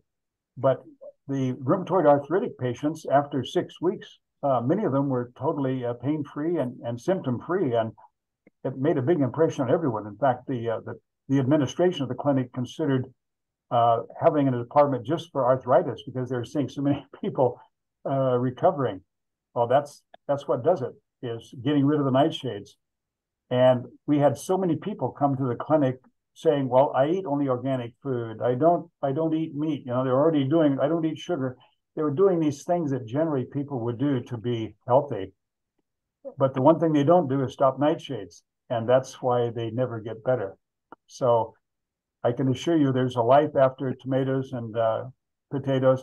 In fact, I found that the patients at the latest, after 3 or 4 days, would comment how surprised they were that they had lost their attraction to potatoes and tomatoes. It takes just a few days to get over the addiction. Thank you, Steve. Norio writes that he's been on a ketogenic diet for, I forgot quite how long, for a while. So we can hear about that. Sylvia, go ahead with your question. Not a question, Comment. comment about schizophrenia. All of us remember that George Osawa cured this in Africa. The groups that were developing schizophrenia and impossible for their family members to control, he discovered they were eating sugar, that they had access to imported sugar, whereas the rest of the group was eating a starch-based diet, a very small amount of meat from like monkey. But he said, okay, stop the sugar, and instant cure for schizophrenia. And I can testify to this. I was a sugar addict in my younger decades, and it's the difference between life and death. It's the difference between finding one's purpose and being in a state of endless confusion. I wanted to tell Steve I'm very thankful for the information he gave, the anecdotes he related about astral plane, and how we are in greater jeopardy during transition if we are on like drinking or drugs. But this brings to mind what Herman taught, that even if it's a person is a few days or a few weeks away from their transition off of the physical plane, that it counts to eat clean. Because if you don't eat clean, if you're not doing clean core eating, they have you on painkillers. They have you on things that mess up your mind, so that when you go into the astral plane, you can easily be diverted. You might even instantly want to be born again because of the fear of not being in a physical body. But by eating clean, then we would have more strength in that very disorienting point between life and death, in between. And so clean eating and staying away from painkillers, making it so that you don't need painkillers or things to make your mind so that you're drifting in and out.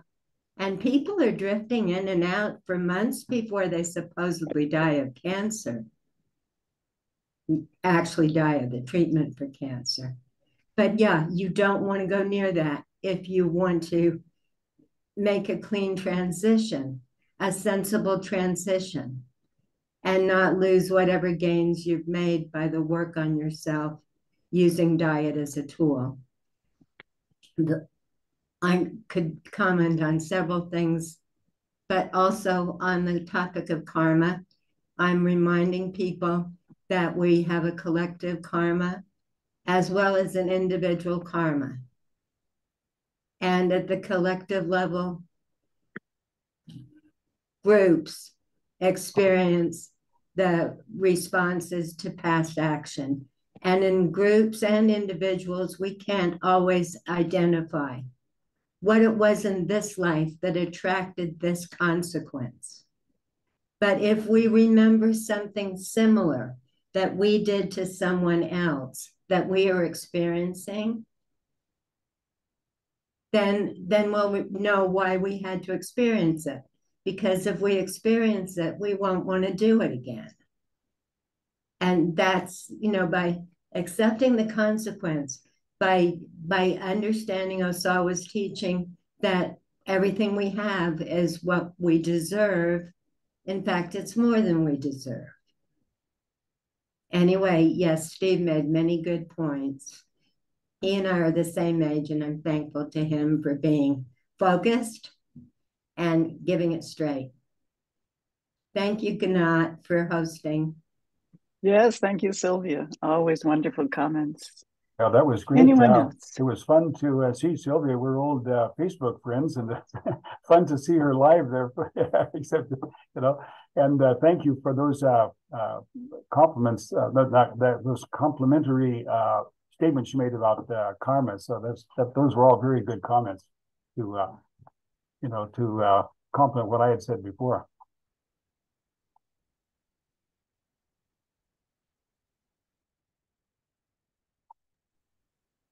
Comments, questions? Here's your chance. Norio, do you want to fill us in?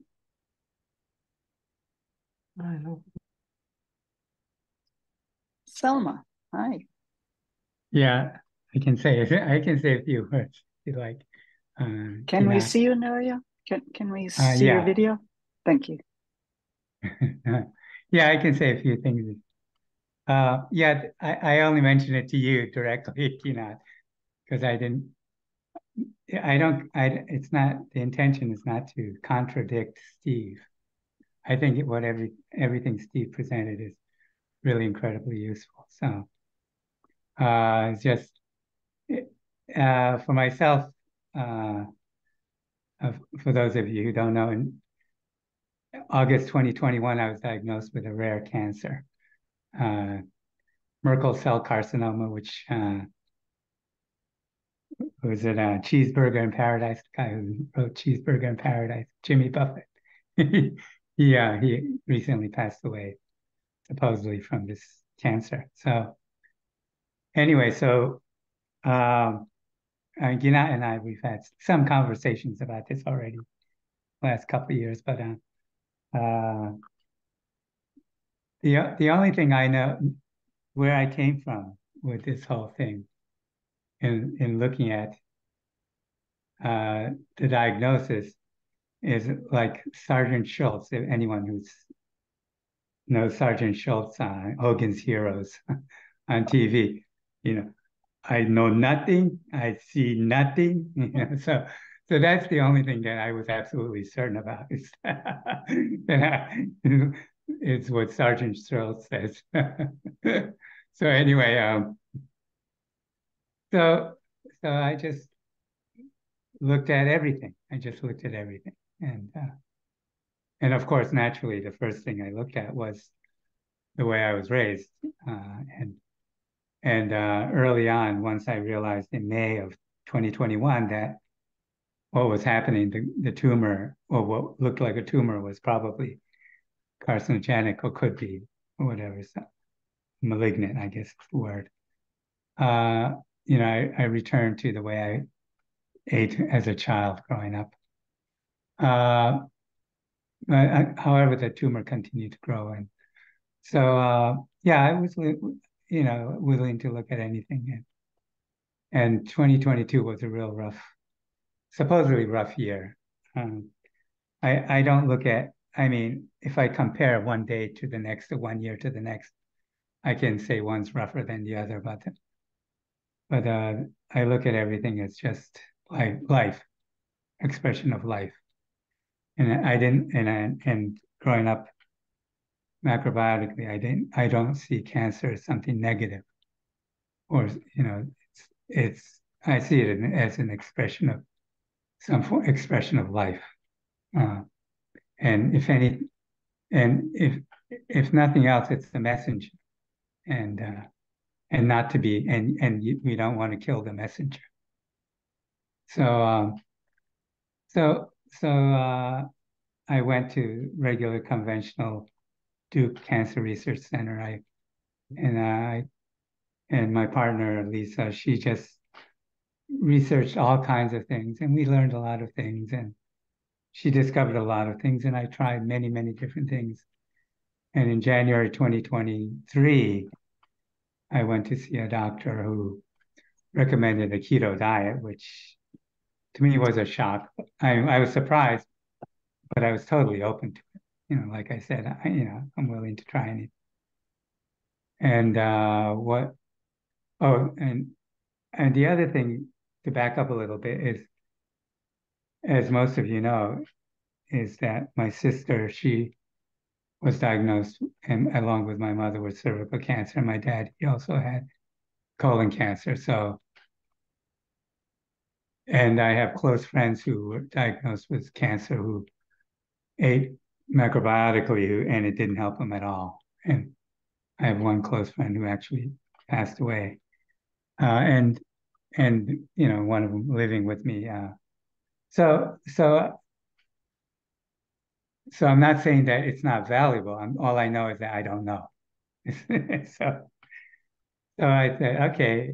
So I asked this doctor, Dr. Yu, how long would you like me to stay on this keto diet? He said 2 years. I said 2 years. Anyway, so I said, okay, no big deal. I can do it. So that's what prompted me to do the keto diet, and at that point, my left leg was really swollen. I had a lot of pain. I started taking pain medications, which I had avoided, and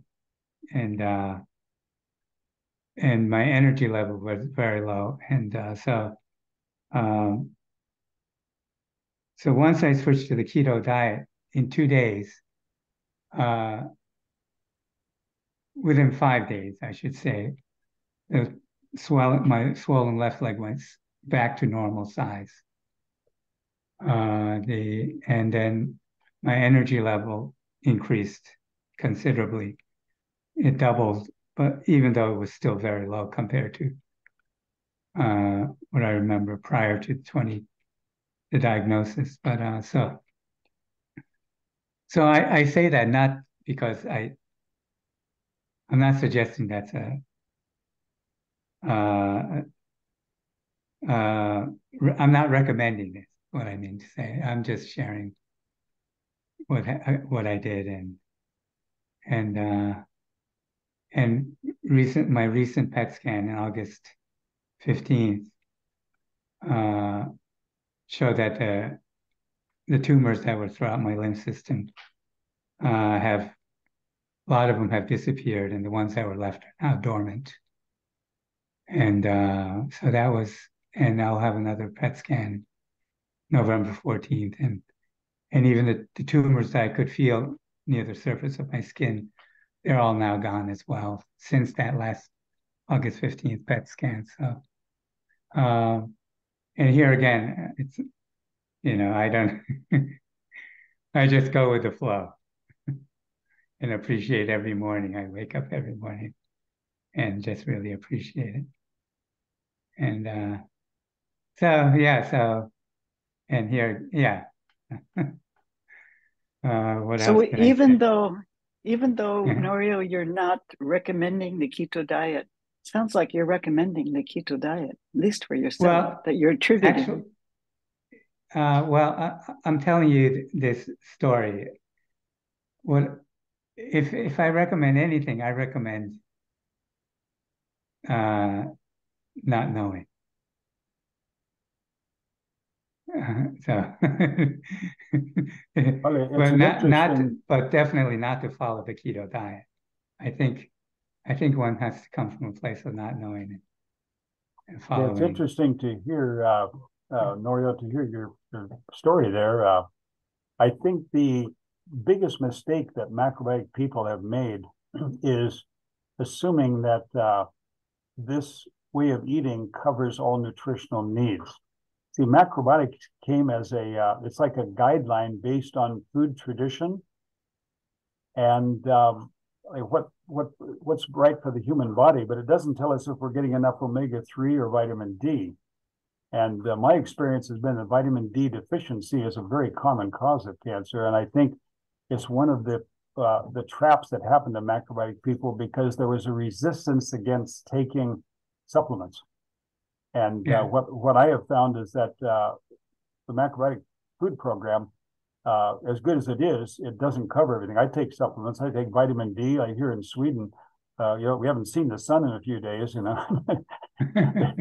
even if it shows up, it's got no power at all. So, if you don't take vitamin D, you'll get a deficiency.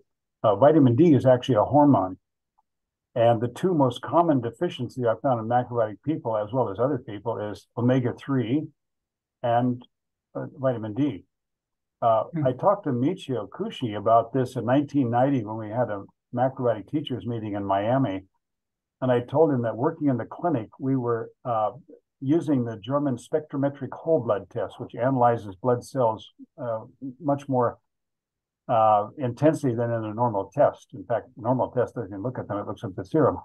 But I told him that we were seeing zinc deficiencies in macrobiotics that were very similar to the general population. And he was very stubborn about that, you know, as we who know Michio.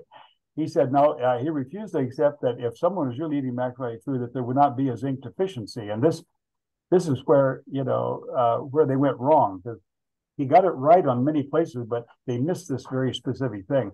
And I have found working with cancer patients a lot that when they do the macrobiotic program, they can also take the German spectrometric whole blood test. Now, this is available in the U.S. too now from Doctors Data in Chicago. They went to Germany and learned how to do this. You can find out which minerals are missing, and especially that vitamin D, which is actually a hormone. Like almost all cells in our body have vitamin D receptors. You can imagine what happens when you get too little. Basically 99% of the population has a vitamin D deficiency unless they're taking supplements, or if you live in, you know, Miami and you go out every day at midday and, you know, put on your swimming suit and then, you know, lie out in the sun for a while, unless you do that, you're going to get it even in Miami. that this was a real problem. And I think this is where macrobiotics went wrong.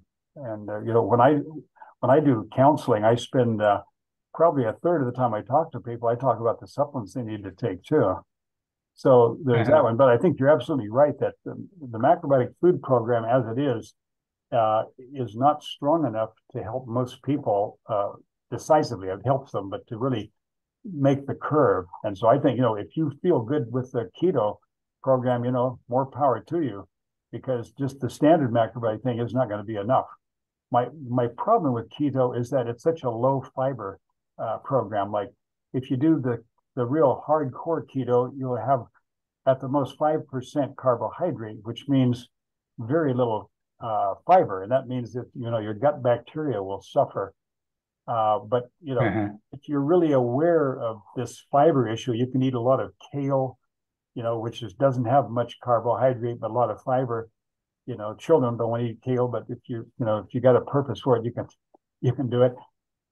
You could still do it, but I would definitely think about the fiber issue because of the importance of the gut bacteria for recovery.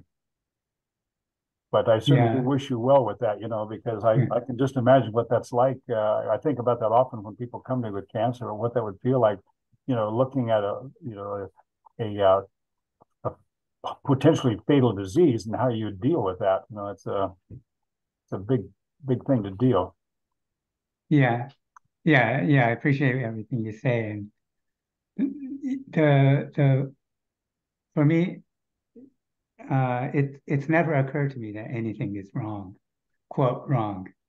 You know, to me, it's all like a dance, and dancing with this, and yeah,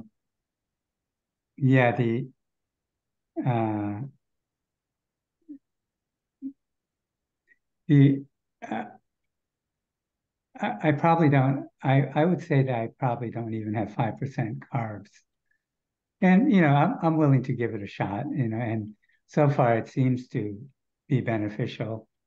Yeah. And I'm also doing other things too. I mean, there's, you know, like breathing exercises and things like that. Every morning I go to hyperbaric chamber treatments. So it's, I can't say that. Yeah, but you know, everybody makes their own decision. That's right, or whatever you decide. Yeah. I'm all for it. One of the reservations I have about keto is that there's no long-term study about like people who do this for several years, what happens, because you know, it's a fairly new way of eating. But I don't know either. Yeah. But you know, just wishing you all the best, and you know, take vitamin. If I were you, I'd take 20,000 units of vitamin D every day.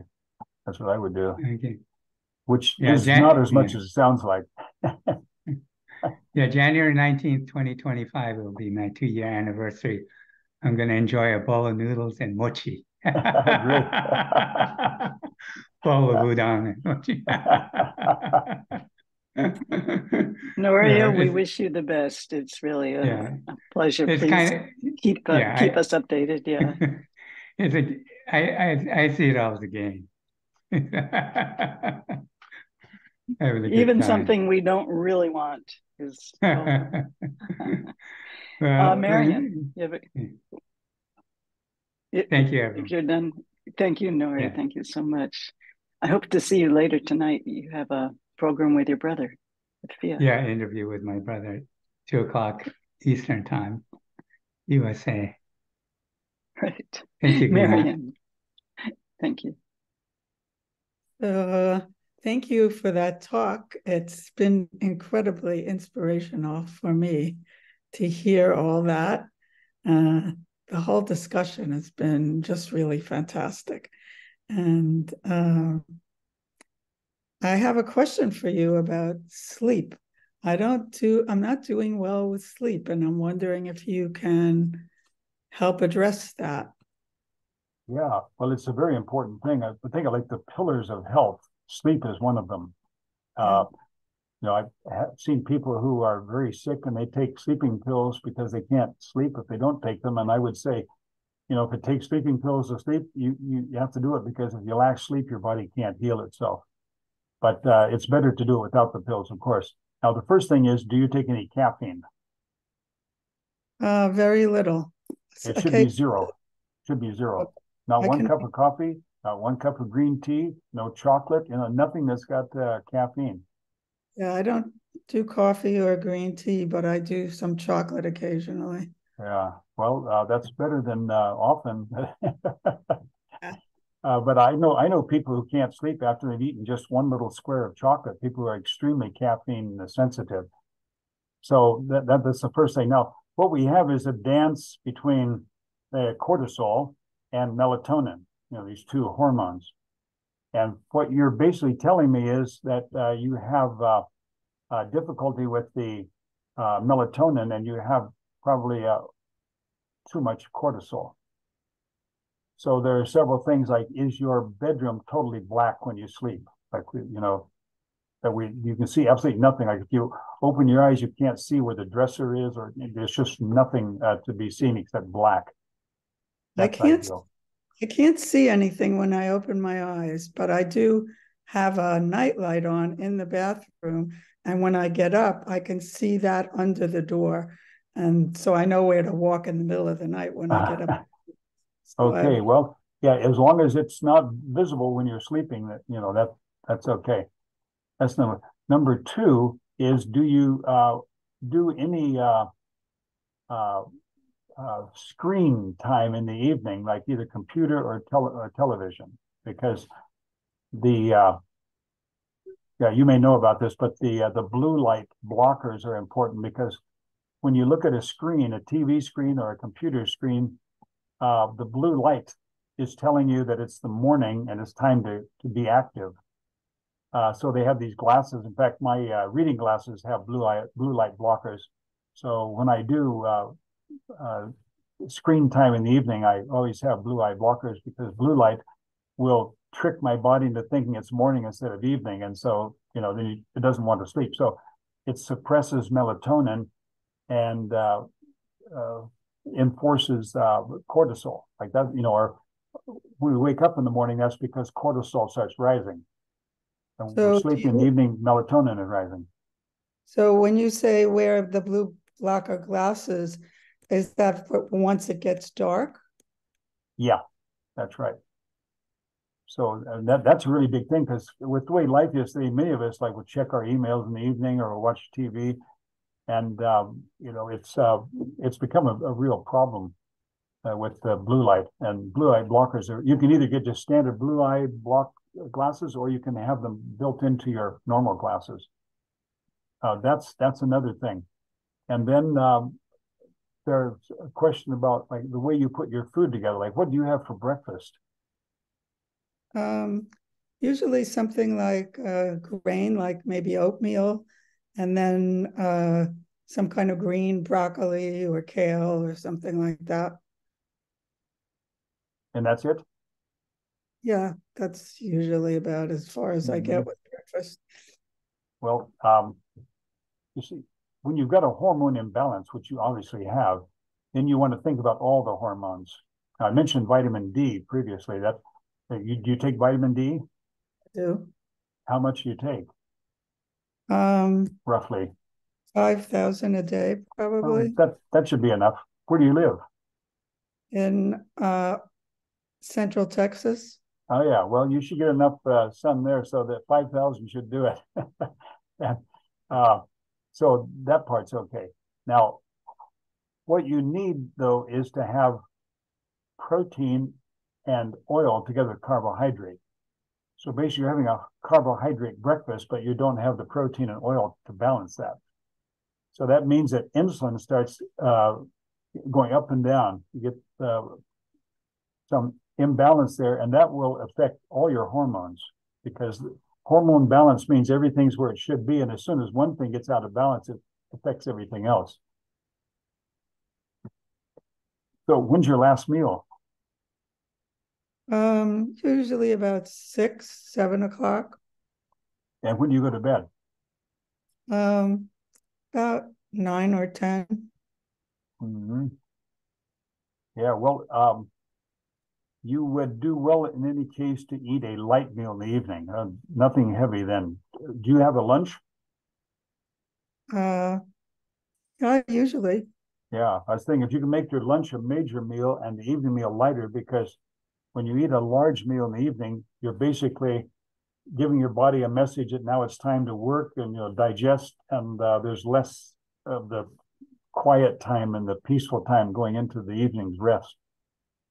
And 3 hours is a minimum between eating food or stopping the meal and then going to bed. I would say when you're having sleep disturbances, even push it to like 4 hours. So like don't eat at 7 in the evening if it's at all possible, to always like try to, if you're at home and have the possibility, stop eating at about 6:15, about that time, and then you'll have 4 hours before you go to bed. That will also help. And then by the time I go to sleep, then I'm really hungry. Yeah, well, see, that shows you're not having enough protein and oil, because if you get hungry within 4 hours after a meal, there's not enough substance in the food. Okay. Now, looking at facial diagnosis, I can see that you have a pancreatic weakness. And this means that you probably have some insulin issues going on there. But what you need to have substance. Now, for me, substance means pulses, legumes, chickpeas, beans, lentils. Of course, it's possible, to have animal protein. Sometimes they eat fish sometimes. That's okay too. But generally, it's beans for the protein. Tempeh is okay too.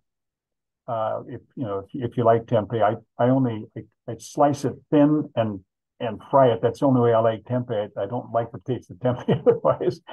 Also, I prefer tempeh that's made from other beans than soybeans. So I get like chickpea tempeh and black bean tempeh. Those are good. But in any case, you need to have more substance so that after 4 hours, you don't feel like you need to eat something. Okay. I think that's going to be the real key. Now, of course, this has got a lot of issues to it, but that's where you need to start. And I think the whole composition of your meals should be looked at here, because this is, to me, a case of too light. There's too much of the grain or too much of the carbohydrate and not enough fat and protein. Like eating olives will help. Olives, nuts, and seeds like pumpkin seeds. Of course, they should be soaked in salt water first, because they contain enzyme inhibitors. So nuts and seeds that haven't been soaked will tend to tax the pancreas, and that's just what you don't need. Huh. Yeah, I usually put nuts or seeds on my grains, but I haven't soaked them. Yeah, well, yeah, try soaking. You can dry them after if you have a lot of them, because if you soak them, they'll mold after a couple of days if you haven't dried them after that. That's, yeah, but that helps. But what you really need is to have the beans, soaked properly, and having the foam that comes up when you cook them up, getting rid of the foam, cutting that off, so they're easily digestible. That's where you want to go with that. So Marion, let me thank you. And I want to bring in Selma. You haven't spoken if you'd like to ask your question. I see you, Sylvia and Michelle. It's just Selma's not spoken yet. And Yuta also. Okay. Okay, so first of all, I wanted to thank you for your talk, and I wanted to share that my daughter, she's now 33, but when she was really tiny, she started speaking. She would explain about the sky and the different like shchavot, the layers of the sky and what were the colors.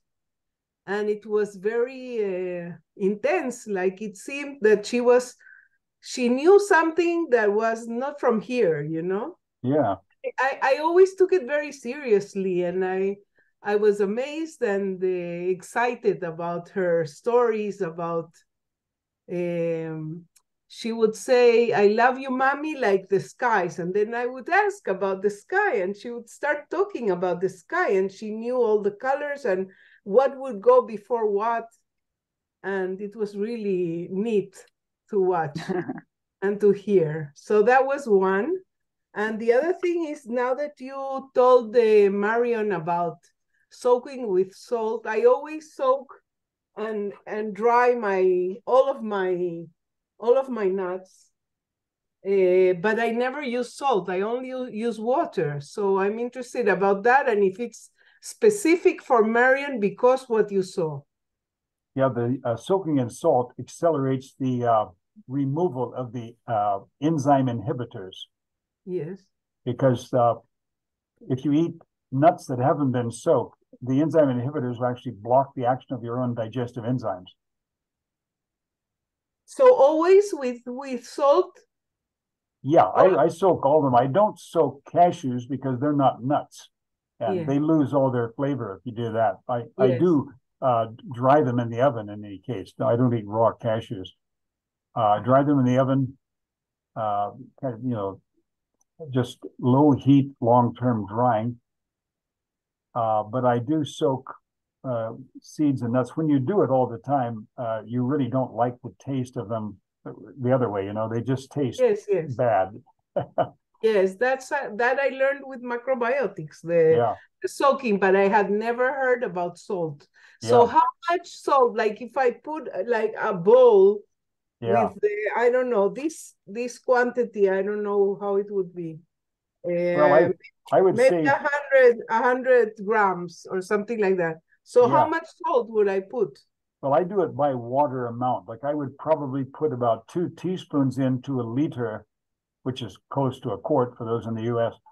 A liter or a quart of water, I put 2 teaspoons of salt in that water. It doesn't have to be the most expensive salt because you'll throw that water out after. But doesn't it come into the nuts and the seeds? Not much, maybe a bit, but I'm just saying that because some people groan that they can't afford the expensive salt and they got to throw it out. I mean, I don't use Morton's commercial salt either, but I get really good expensive salt that I use for my kitchen, and I use a coarser kind of salt for the soaking because I eat seeds and nuts regularly. I think they're important for having a balance, like we saw before, like going 3 or 4 hours and then getting hungry. That shows that the food really needs to be richer, more substance, and that's a good way to do it. Mm-hmm. Okay, thank you. Yeah, that's good. Well, keep going here.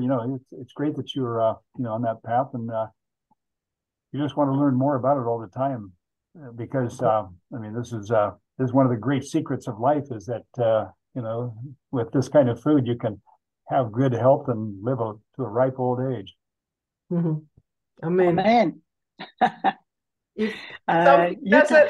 if something doesn't fall on our heads. In Israel. Thank you, Selma. You did so well up until that. Utah, please. Utah? Yeah, thanks. Sorry, I pressed the wrong button. I just wanted to, yeah, thank you very much. First of all, it was a really interesting talk and topic. And I just wanted to briefly follow up on what Marion said, because I have pretty much the same problem, and I'm also living in Central Texas, like the same problem about sleep issues. And I had noticed before too, if I put more protein in and fats in the diet, that it's better. But one of the things I recently thought about, I go through phases where I can sleep and other phases where I can't. And like right now I can't. And I was thinking about how the environmental factors impact that, because right now it's more of a humid climate again. We had a really dry summer, but it's more humid. And it really seems to me, for example, mold could affect my body, maybe get some inflammation. And it seems to me that that can impact the sleep too. Do you have any insights on that? Well, it's just you think the climate is one of the problems. That if you're in a different climate, that you wouldn't have you have sleep problems too, sleep disturbances. Yes, pretty bad. And I live in Central Texas as well. Yeah. I grew up in Germany. And actually, when I'm in Germany, I sleep better than I do here. I also noticed my sleep issues really started when I moved into the big city. When I lived in the country, I lived more at the edge of the city. I slept better, which probably has to do with all the chaos in the city, but it's also darker when you're not in the city. And you take no caffeine, right? You take no caffeine, zero I caffeine. don't drink caffeine, but I do eat chocolate. So I have to cut back on that. Yeah, that's the scourge of mankind is chocolate. When I tell people don't eat chocolate, they say, I only eat the pure chocolate, as if that's good, that it's in the chocolate itself. There's nothing good about chocolate. But there's enough caffeine in chocolate to cause sleep disturbances, so just don't touch it. Because your ability to detox caffeine is determined by the strength of your liver. And if your liver isn't good at detoxing, even a small amount of chocolate can affect you. So just be sure you just don't touch it, because you're just working against yourself. But it'd be the same kind of question here. There's so many environmental factors that can affect sleep. Even like if it happens when you move to a big city, it can even be the EMF around the electromagnetic fields. Some, in Germany, that biobiology, where they build the houses so that it will stop any kind of electromagnetic radiation going through the walls.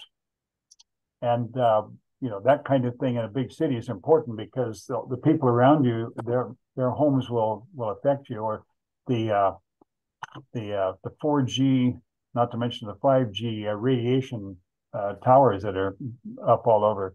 So if you notice the city is more than anywhere else, I would look at that. And I have a hoodie that has silver threads in it that will stop EMF. So when I fly or anywhere where there's high radiation, I always wear this hoodie to block that. It's like it's the teenagers and me that are wearing hoodies. Okay, but coming back to my question, have you seen any correlation between like weather? Like I said, it seems like when there's more humidity in the air, it's worse or something. Well, yeah, I mean, I have seen that sometimes, but it's always a question of what your own personal condition is. Like when I look at you, I can see that your body is holding too much water. Like there's swelling around your eyes and between your eyebrows and eyes. And so you're doing something that's throwing your body off, because when you're holding that much water, it's going to affect the sodium content, for example. And sodium is really important for the balance with potassium, and potassium is, well, potassium and magnesium are the two most important minerals for having good sleep. Mm. So, like you eat lots of vegetables, I assume, right? I do, but I started drinking a lot more lately because I got really dehydrated and my right kidney started to hurt. And ever since I've been drinking more water, that went away. But yeah, I'm noticing I have Yeah. swollen Well, I mean, eyes. if your kidneys hurt, it's a good idea to drink more. That's usually a sign, that they need more. But your body's not dealing well with the liquid because it's holding it, and there's usually some kind of a mineral imbalance when that happens. Have you ever had a hair mineral analysis done? Mm-hmm. Yeah. Yeah, As long as you I don't heard of dye, it. yeah, as long as you don't dye your hair, you can do a hair mineral analysis. And that will give you a good insight into what's missing. But my gut feeling is that there's something missing here. Your kidney energy is weak, and you need to work on that, which is going to be the yang element. So it's hard to give advice here because of all the elements that could happen. But to answer your question, yes, the climate can in any case affect that. But see, we should be flexible so that we can adjust to whatever climate. I do that, like flying back and forth between Australia and Scandinavia is like two extremes, and I do that because my body's flexible and I don't notice it. But other people, I remember I used to be in Switzerland and Austria, and they get something called föhn, which is this warm wind that comes up from the Mediterranean. And so it'll be like just above freezing, and then suddenly the föhn comes and it goes up to 20 degrees, which is like about 70 for the Fahrenheit people. And at 20 degrees, they think, hey, this is great. I can go outside without a jacket on now. I love it. And other people, it's, oh my God, now I can't sleep. And, it's like horror for them. And that's because their bodies can't adjust. So yesterday it was cold, but today it's warm. And that adaptability is really one of the basic signs of health. And I think that's what you need to work on. Your food is macrobiotic, is that right? Hey, I did it for a while and I no, it's not really that clean anymore.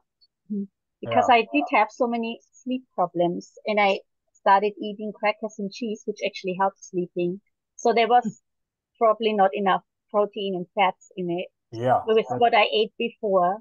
Yeah. Mhm. Yeah. Well, that would be a good place to start there. Like, your best chance of success is to create a solid basis. Like that means, the macrobiotic food program, and then build on that. It's like when I was talking to not Michio, Norio, and said, that it's really important that you have this like a basis that works for you, and then you build on that. Like, macrobiotics is good, but it doesn't give you all the nutrients you need. And you have to be sure you're getting all of them. I think a hair analysis is a really good thing. I recommend everybody that comes to me with cancer to get a hair analysis. And Texas has got the #1 hair analysis lab in the world. Trace Elements Lab in Houston. Expensive, but very good. And then I think that would give you some insight into that. But I would definitely, get off the cheese because it's very hard for the body to deal with that. It's just dense stuff. Mm-hmm. Mm-hmm. Yeah, I had such bad sleep problems, and then I took even some sleeping pills for a while, but I didn't want to do that anymore. And then I think I literally didn't sleep for a year, just the really basic 1.5 hours that the body falls into out of out of necessity. So, and I'm sure that then weakened everything else in the body too, that lack of sleep for so long. But yeah. But you also have total black in your room when you sleep, is that right? There's no light coming in? mostly I cover the windows with really dark blankets, so it's dark. So there's a little bit through the door, a little bit, but the room is pretty much dark. Yeah, well, see, you need more melatonin. If you can't sleep, you have a melatonin problem. They did an interesting study. They found that blind women have 1/3 less breast cancer than women who can see. And so the question is, why do blind women have so much less breast cancer? It's because they have high melatonin levels because it's always black. So you might even, practice wearing like one of these flight eye patches around just during the day, or not in the middle of the day, but when you're getting towards the evening, so that it gets black much earlier. And like listen to music or do something you can do without looking to try to maximize that black time and increase your melatonin. I mean, there are some foods that have melatonin. One thing that does help many people is barley grass powder that you mix with water, because there is some natural melatonin in barley grass. Okay. Good, luck. Yuta. Thank you very much. Very good. Now we have both Michelle and Sylvia, right? So which of you wants to slug it out? Either of you have a quick question, so we can get to the other of you? Mine might be, but I'm okay if Sylvia wants to go. Go ahead, Michelle. You're Okay. the stage. So excuse my appearance. I've been eating beet chips, organic beet chips, nothing on them. Very drying, I know. So quickly, I just want to say that we haven't really been talking about, but Steve has, and that is about facial diagnosis. And I started going to acupuncture and Chinese medicine because I have a very dry condition. My lips were always chapped, even while I was practicing macrobiotics with Denny Waxman. Changed my life. My life improved much better. It didn't matter if it didn't correct everything. I just have to say it was changed my whole life. And because I have I think it's yang tendencies. Maybe that's what it was.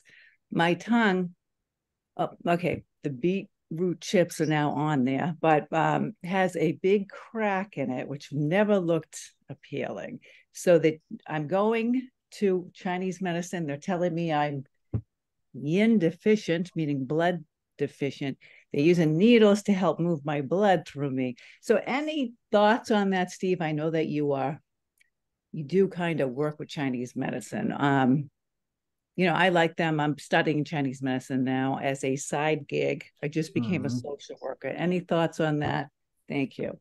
Yeah, well, I have learned both the Oriental facial and body diagnosis that we have in macrobiotics, but also the German naturopathic diagnosis. And with the tongue, I can do more with the German naturopathic because it's more of a Western oriented kind of thing. Like, Chinese, you've got to really study, like, they'll say, you have wind in the liver and your spleen is moist, and those, that kind of thing doesn't say much to most people.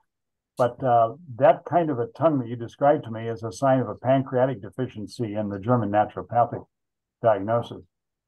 And but you're right. This is a yin deficiency, which means that you need the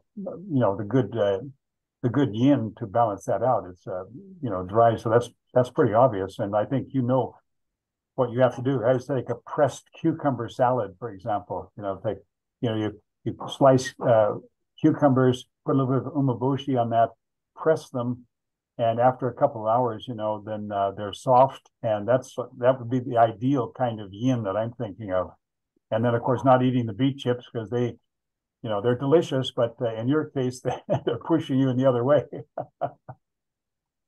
That's what you need to do. What do you have for breakfast? Oh, I used to be really good with blanching vegetables, but not so much. I usually have sourdough bread, which doesn't really have wheat, does it, Steve? Sourdough bread. What's it made from? Oh, okay. Yeah, it's made from sourdough starter. No yeast. I know that. What kind of grain is it? It's just like normally sourdough bread is usually made from wheat, but this is not. What is it spelt, or what kind of grain is it? Interesting. It was recommended by Denny Waxman, so I think that it's a better wheat, but it's probably wheat. It's probably wheat. Every sourdough I've seen in the U.S. is wheat, and so that'd be a good place to start, because I mentioned before that with many years of experience, it becomes clearer and clearer that the gut is always the basic cause of our health issues. And every time you eat a slice of sourdough bread, you're basically giving your gut a beating. No, sourdough bread? Yeah. Yep. You should not take wheat in no form. Read Wheat Belly, but oh, I thought that was okay in macrobiotics, sourdough, because it's made from the hands. Macrobiotics itself isn't really a homogeneous program like that. That's they sometimes say it's like herding cats. You know, everybody just does his own thing, and that's something that I've become aware of because I deal with these issues not just at the yin yang level, but what's actually happening at the biochemical level. And wheat is definitely off the program. Everybody who comes to me gets the advice: don't eat wheat, no matter what it is. I don't eat wheat. Happens twice a year, maybe when I'm traveling, you know, but I just never buy it because it's just too much burden on the gut. And in your case, with what you're seeing on the tongue is like a reflection of what's going on in your digestive system. I see what you're saying, yeah. And you know what? I noted since I've been on the macro kind of like vegetables to the bread, more or less. Oh, yeah. See, that's it. Yeah, bread is a very dry thing.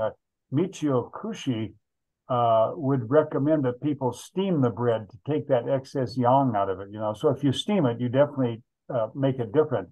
Now, there are other sourdoughs available. You know, maybe they could make it out of spelt bread, but or rye, but just in the organic food shops that I've been to in the States, I haven't seen them. Everything I've seen has been done with wheat. But check it out, you know, because it usually it's in big letters if it's not, because a lot of people are looking for an alternative to wheat. And I think, first thing you should do is just cut out bread for a while. You know, not the rest of your life, but just for a while. All right, and someone did raise in the chat. They said that the organic wheat is different than the manufactured wheat. So you're talking about all wheat, doesn't matter the quality. See, what happened was in the 60s, they hybridized wheat. And in the 70s, they introduced into the food supply. So today, almost all wheat is hybridized because it gives a much higher yield. And the problem is that the kind of gluten that is in the hybridized wheat is much more abrasive than the original wheat. There are a few idealists who still grow the old traditional wheat, but you have to be an idealist to do that because you just won't get as much yield. That's that, first of all.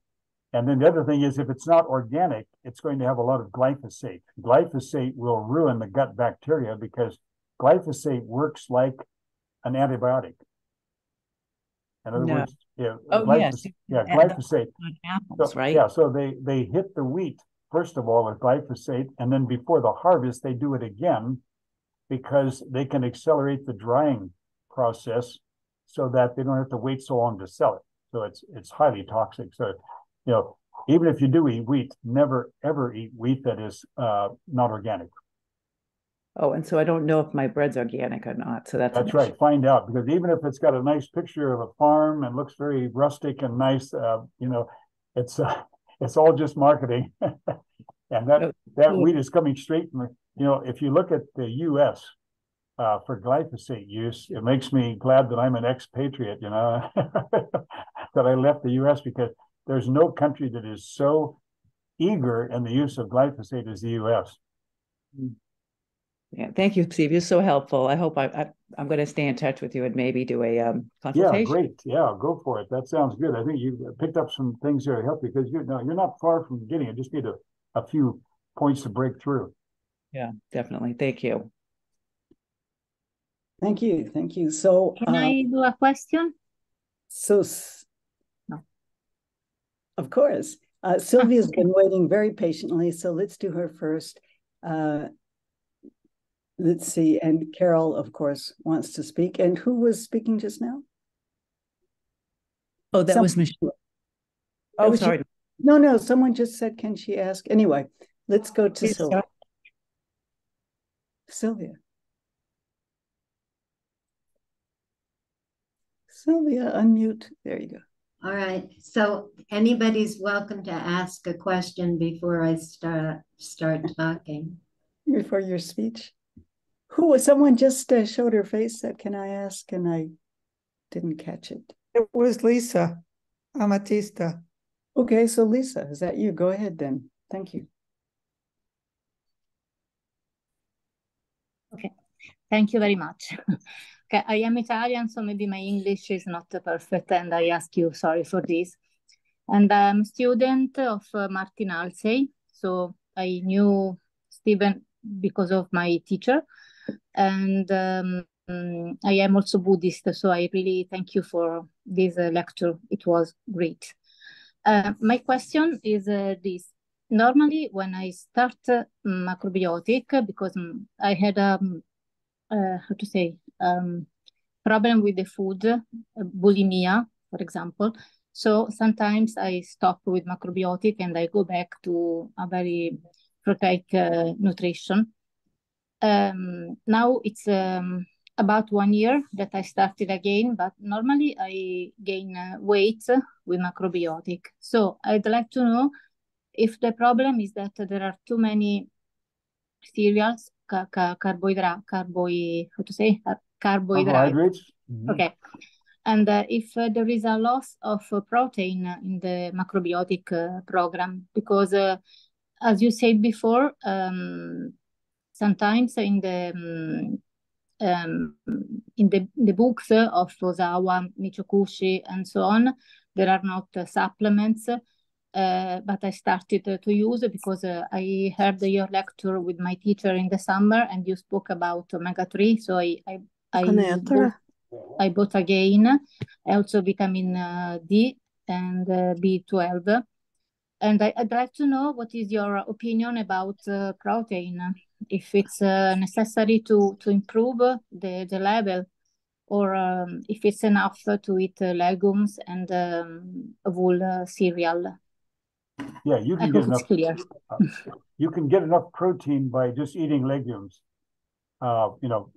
People eating vegan food can certainly cover their protein needs, but they have to eat legumes. When I get invited to eat a vegan meal, sometimes there's brown rice and baked squash and steamed broccoli, but there's no legume dish, and then there's not enough protein there.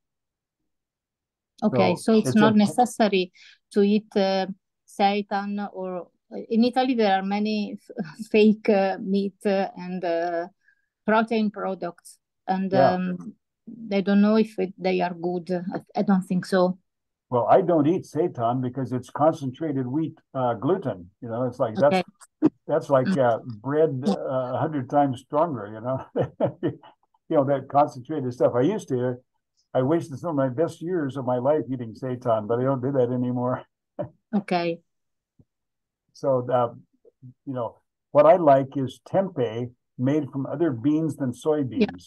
Yeah. So, fortunately, that's come along quite a ways now. In Australia, it's easy to get chickpea tempeh, black bean tempeh, also in Europe.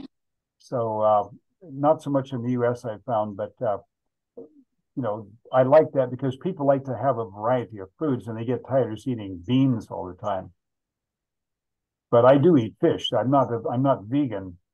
I do eat fish, and I like fish, and I think it fits well with the way I do things. Fish doesn't affect the gut bacteria like meat does. It has a more neutral effect. So if you don't want to eat any animal food, then just have legumes. That's fine. You don't have to. Okay. Yeah. Okay. But that's enough. Yeah, but I would not take seitan. Okay. Yeah. Legume, vad är det då? No, I'd like to know why I always gain weight when I start again eating macrobiotic. So it makes me feel bad with myself. So sometimes I go back to a protein program. Well, you might need to eat more protein out of the food because weight gain, in your case, is probably a sign of elevated insulin. No. Okay. You know, high insulin, because insulin is a storage hormone, so it tells your body to stop burning fat. So that's why when you eat protein, that and fat together, that stops the rise in insulin from the glucose of the carbohydrates. Okay. Thank you very much for all the lecture. Bye. Va bene, molte grazie. Carol, you've been very patient. But Sonia, oh, there, she's muted now. Good. Okay, never mind. Carol, go ahead, unmute, please. Carol, you have to unmute. There. Hi, Stephen. Hi, Carol. well, at last you get to ask a question. Oh, yes. Thank you so much. What an excellent talk. Just marvelous. So I'm 77 and my hair's falling out more than usual right now, you know, in November. And of course, I'm concerned about that. Yeah, well, I you don't know. should be concerned because that's just an external sign that something's not right inside. Yeah, exactly. So, yeah, then the question is, what do you eat? Like, do you eat macrobiotic food or do you walk on the wild side? Yeah, I follow, you know, the grains and the vegetables and the tofu and beans. Sometimes though, I do sprinkle in some meat, some maybe ground turkey, occasionally some eggs. Mm-hmm. But lots of vegetables. Oh, yeah, yeah, a lot of vegetables, cabbage and kale and you know, watercress and all those good things. I made millet with wild rice for breakfast, soft millet with wild rice, steamed squash. How about seaweed? Yeah, I roll the natto every morning because it's supposed to be anti-COVID. Rolled the natto in seaweed with a little bit of sauerkraut. What kind of seaweed? A nori. And then when I make the grains or the rice, I put that little postage stamp of kombu. Mm-hmm. But postage stamp is not enough. Oh, okay. You need a lot more. See, my experience with hair loss often is that people need to eat more seaweed, and nori is nice, but nori is, let's say, the least effective of what you need. So you need to go with kombu, wakame. I've had women tell me that when they go to their hairdresser, they notice when they've started eating seaweed-based food like macrobiotics that the hairdresser notices that their hair is getting thicker again. Wow. Okay, definitely. So, yeah, so a postage side stamp, that would be enough for one bite, but you need to have much more than that. I would have kombu every day in your case. You know, if you have those pieces that, you know, they're chopped about this long in a little bag, I would do probably in a dried state, I'd have about half of one of those per day. Yeah. Okay. When it's soaked, it's got to be much bigger, of course. Mm-hmm. Yes. I do the night eating. It's a super bad habit. And I eat late and it's just I live alone and it's really hard to break that habit and to get on that normalized eating at night, you know, eat at dinner at 6 and the bigger meal at noon, like you were advising the other woman. So the big meal at noon, and well, for me, do you think lighter at night? Yeah, definitely. You can't really have a healthy digestive system if you eat a big meal in the evening. It's just not possible. But I think one thing that might help you aside with these things we're talking about is that if you took BioSil, you know, BioSil is a supplement that's sold in the organic food stores. I've heard you say that. I think I heard you. It's in the organic BioSil. Yeah, yeah. They have capsules and liquid. I think the liquid's a better deal. They have a 30 mils, and then just, it tells you on the label how to do that. But that is one of the best ways to, like, immediately do something for your hair. Oh, yes. Thank you. Biosil. That's it. Oh, perfect. And the hair analysis, haha, for me, maybe, is in Trace Minerals in Texas. Yeah, in Houston, Trace Minerals in Texas, best lab in the country. It's not the only good one. The Smoky Mountain lab in Tennessee is also good. But since I was talking to the woman there in Central Texas, I mentioned that Yes, that's yes. they have the best reputation for being exact, but it's certainly not the only good one. Yes. And then the oil that you recommended for us, when you said more protein from beans and legumes, and more oil, what did you mean? Like what forms of oil? Well, I would always take oil in the form that it was eaten traditionally. That means olive oil, of course, from the Mediterranean area, Right. and coconut oil, which many macrobiotic people have a problem with that, but I find that it works really well. It also has a long Yeah. tradition. And it's not like eating coconut; it's an extract, just the oil. And Uh-huh. then the other is the sesame oil. But I have tahini quite often. I make tahini sauces and tahini for different spreads and things. So I don't have sesame oil that way. I stick pretty much to olive and coconut oil. So on Yes. salads, I put olive oil, and when I fry, I tend to do a mixture of olive oil and coconut oil. Oh, that's a nice combo. Yeah, olive and coconut. Yeah, Nice. the coconut. Yeah, and that's so important what you're telling us. And that the blue, and the vitamin D for like us, my case, like 5,000. I found that my D level was 60, and I don't think I was absorbing the D. I like it to be about 80 because I think it's so important, your vitamin D. So I did get some fermented cod liver oil. Yeah, that's good. But I would take vitamin K2 together with the D. Yeah, yes, You yeah, do that. absolutely. Well, I did, but I didn't think that particular brand I was absorbing that well. So do you have a brand of D and K2 that you recommend? Well, if you eat natto every day, you're getting enough K2, so that's okay. Oh, okay. All right, perfect. Yes, excellent. Well, Okay. thank you so much. Yeah, Yes, just excellent. Thank you. Thank great. you. Thank you.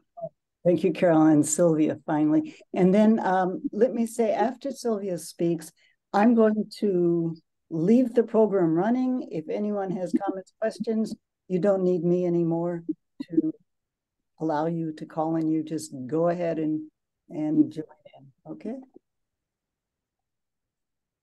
Sylvia. Okay. Thank you so much, Stephen, for bringing in the topic of minerals. I'm listening to issues of cancer, food sensitivities, hair thinning, insomnia, kidney disease, weight gain. Each one of these at baseline is a reflection of the sodium to potassium balance in the body. When Osawa was 18, when he was diagnosed with tuberculosis, after a younger brother had died from it and his mother had died from it, when he stumbled on a book by a medical doctor trained in German medicine named Sagan Ishizuka. He stumbled on this book in a used bookstore and he followed the teachings, sodium potassium balance, and he extended his life from age 18 to age 72.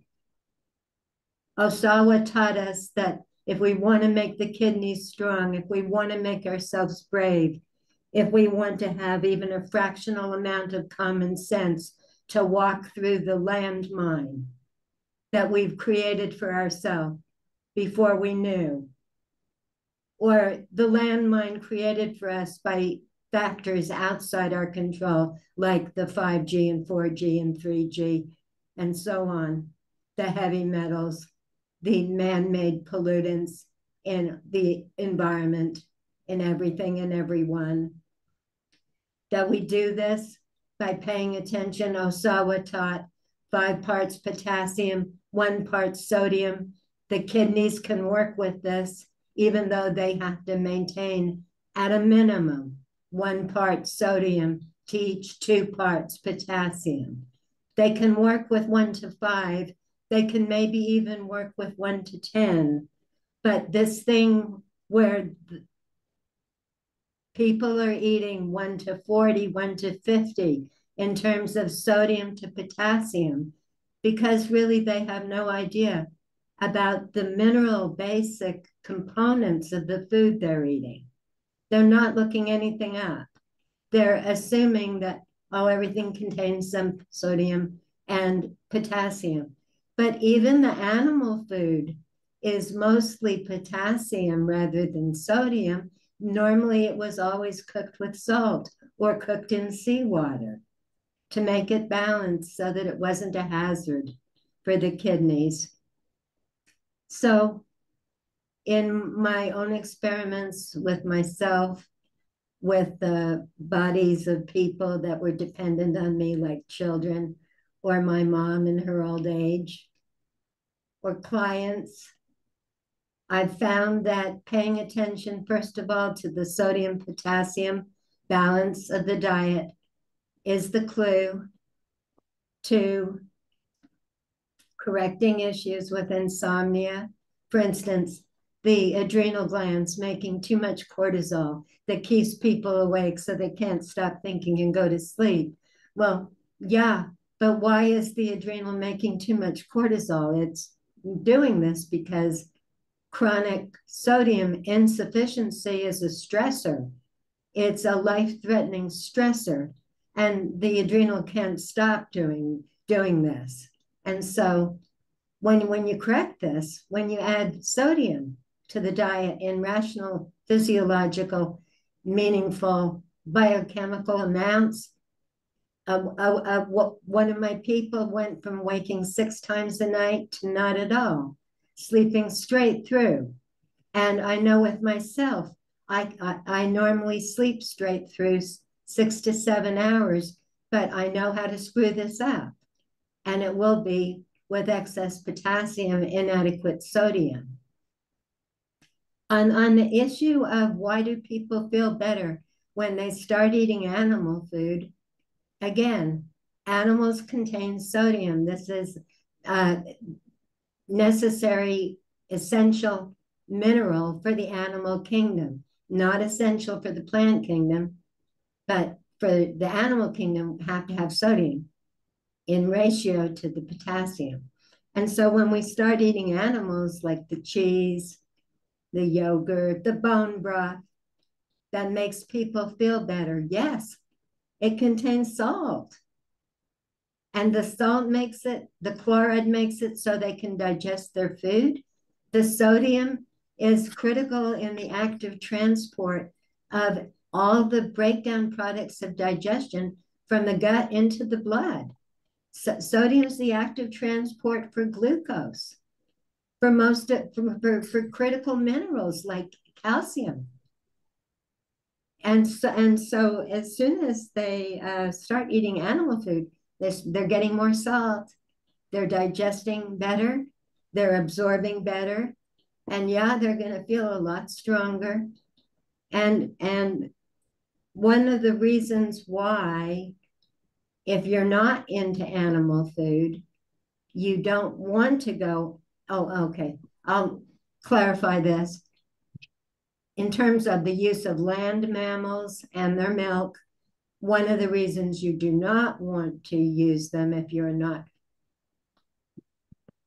thinking or finding them to be beneficial already would be that all of them are atherogenic, carcinogenic, and inflammatory for us because all of them, the milk of every mammal, not human, and the meat of every mammal contains a specific sialic acid molecule that humans stopped making 2 to 3 million years ago.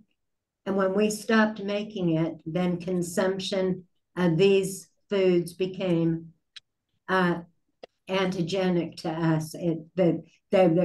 They can eat each other, but we can't eat them. And therefore, the groups that ate the smallest amount of the land-based mammals and their milk were the groups that had the least heart disease, the least autoimmune disorders, the least cancer. And I know, okay, I'll end it there. Sodium to potassium, this very much matters. This is the basis of everything. Can I jump in with a question for you, Sylvia? There's the eons old, decades, I don't know, years old system in making an animal food kosher is to wrap it in salt completely. They have these big, huge vats of coarse, or what we call kosher salt, and they take the chicken and they just completely wrap it in salt, in this coarse salt. And I always thought, wow, a young animal, and then we're adding young salt, and I thought, ooh. And what I want to ask you, Sylvia, what you just explained about the potassium sodium, so does that practice make sense to you?